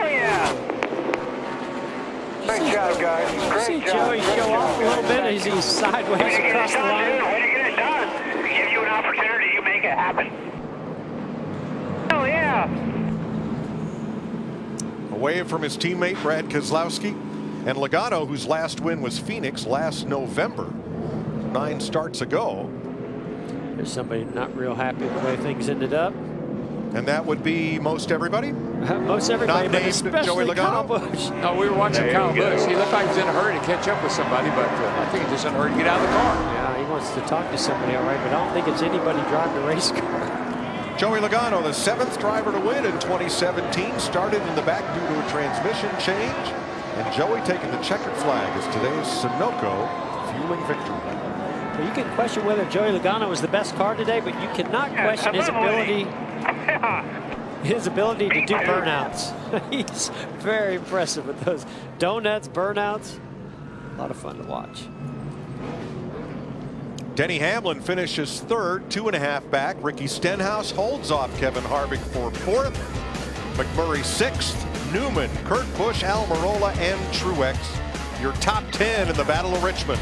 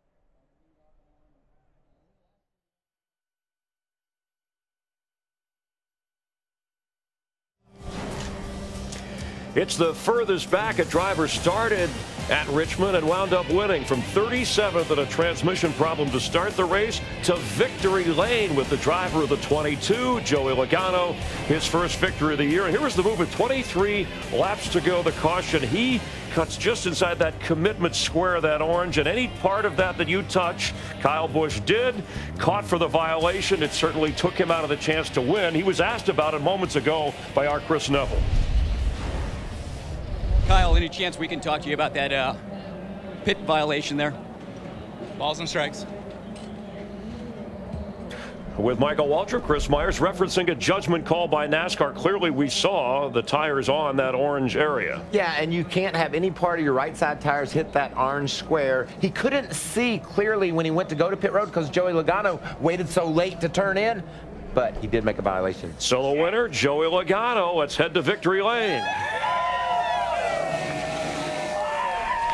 It is a celebration indeed for Joey Logano and this 22 team at Team Penske in his 300th Cup Series start. He goes from worst to first and then to victory lane. You told me before the race, boy, you got to be patient in this one, and then at the end you had to go. What makes this one so special? Oh man, just coming from the back for one, being a 300 start to bring this Shell Pennzoil forward into victory lane. Man, that feels really good. I was having my guts out there. That's all I had. We won with a car that may have not been in the winning car, so that's something to be very proud of as a team. That means execution was there, and we were able to put ourselves in position to, I'm out of breath, race there at the heart at the end. Brad was the fastest car. He was so fast, and we had a good restart to be able to get enough cushion, but he was catching me a couple tenths a lap there at the end. I was running so hard, but obviously can't do this without Roush Yates, AAA Auto Trader, Wheels Up, Coca-Cola, SKF, AutoZone. Everybody that helps out this Team Penske organization. Nice 1-2 finish. That feels good. I think there's fours in the top 5. That's something to be proud of as well. So good. It's nice to finally break through and get a win. Congratulations, well deserved. Joey Logano wins at Richmond. Matt? Dominating car for the 2 team and Brad Keselowski, but did the finish actually come down to the second to last stop and how you stayed out? Maybe that might have jumbled up track position a little bit. Yeah, I don't know. I felt like we'd have been fine. Just that last restart there was about 6 or 7 cars that stayed out, and we got behind one that was really slow and didn't really go, so we lost 2 or 3 spots by the time we could get going, and by then Joey was gone. I think really what we needed is about 10 more laps. I wish this was a Richmond 410 or 4, I'd take a 500, but it was a really good effort. We had a ton of long run speed, just those short runs at the end. We weren't good enough to pass cars on a short run. We were good enough to kind of hold serve and then go on the long runs, and just kept getting all those yellows at the end, Matt, and couldn't make anything of it with the Detroit Genuine Parts Ford. But happy for my teammate, for Team Penske, to get a 1-2. Certainly wanted to win, but a lot better than what we were in practice, and really pleased with the speed and the effort today. Didn't quite get all the breaks we needed to fall our way, so that's how it goes sometimes. And it was a weekend sweep for the captain, Roger Penske. Won over an IndyCar and then here today in NASCAR. Ford has won 4 of the first 9 races this year. A couple of Chevy teammates collided with 56 laps to go. Junior wound up 30th, Jimmy Johnson 11th. We're going to hear from Dale Earnhardt Jr. when we continue live from Richmond, Virginia.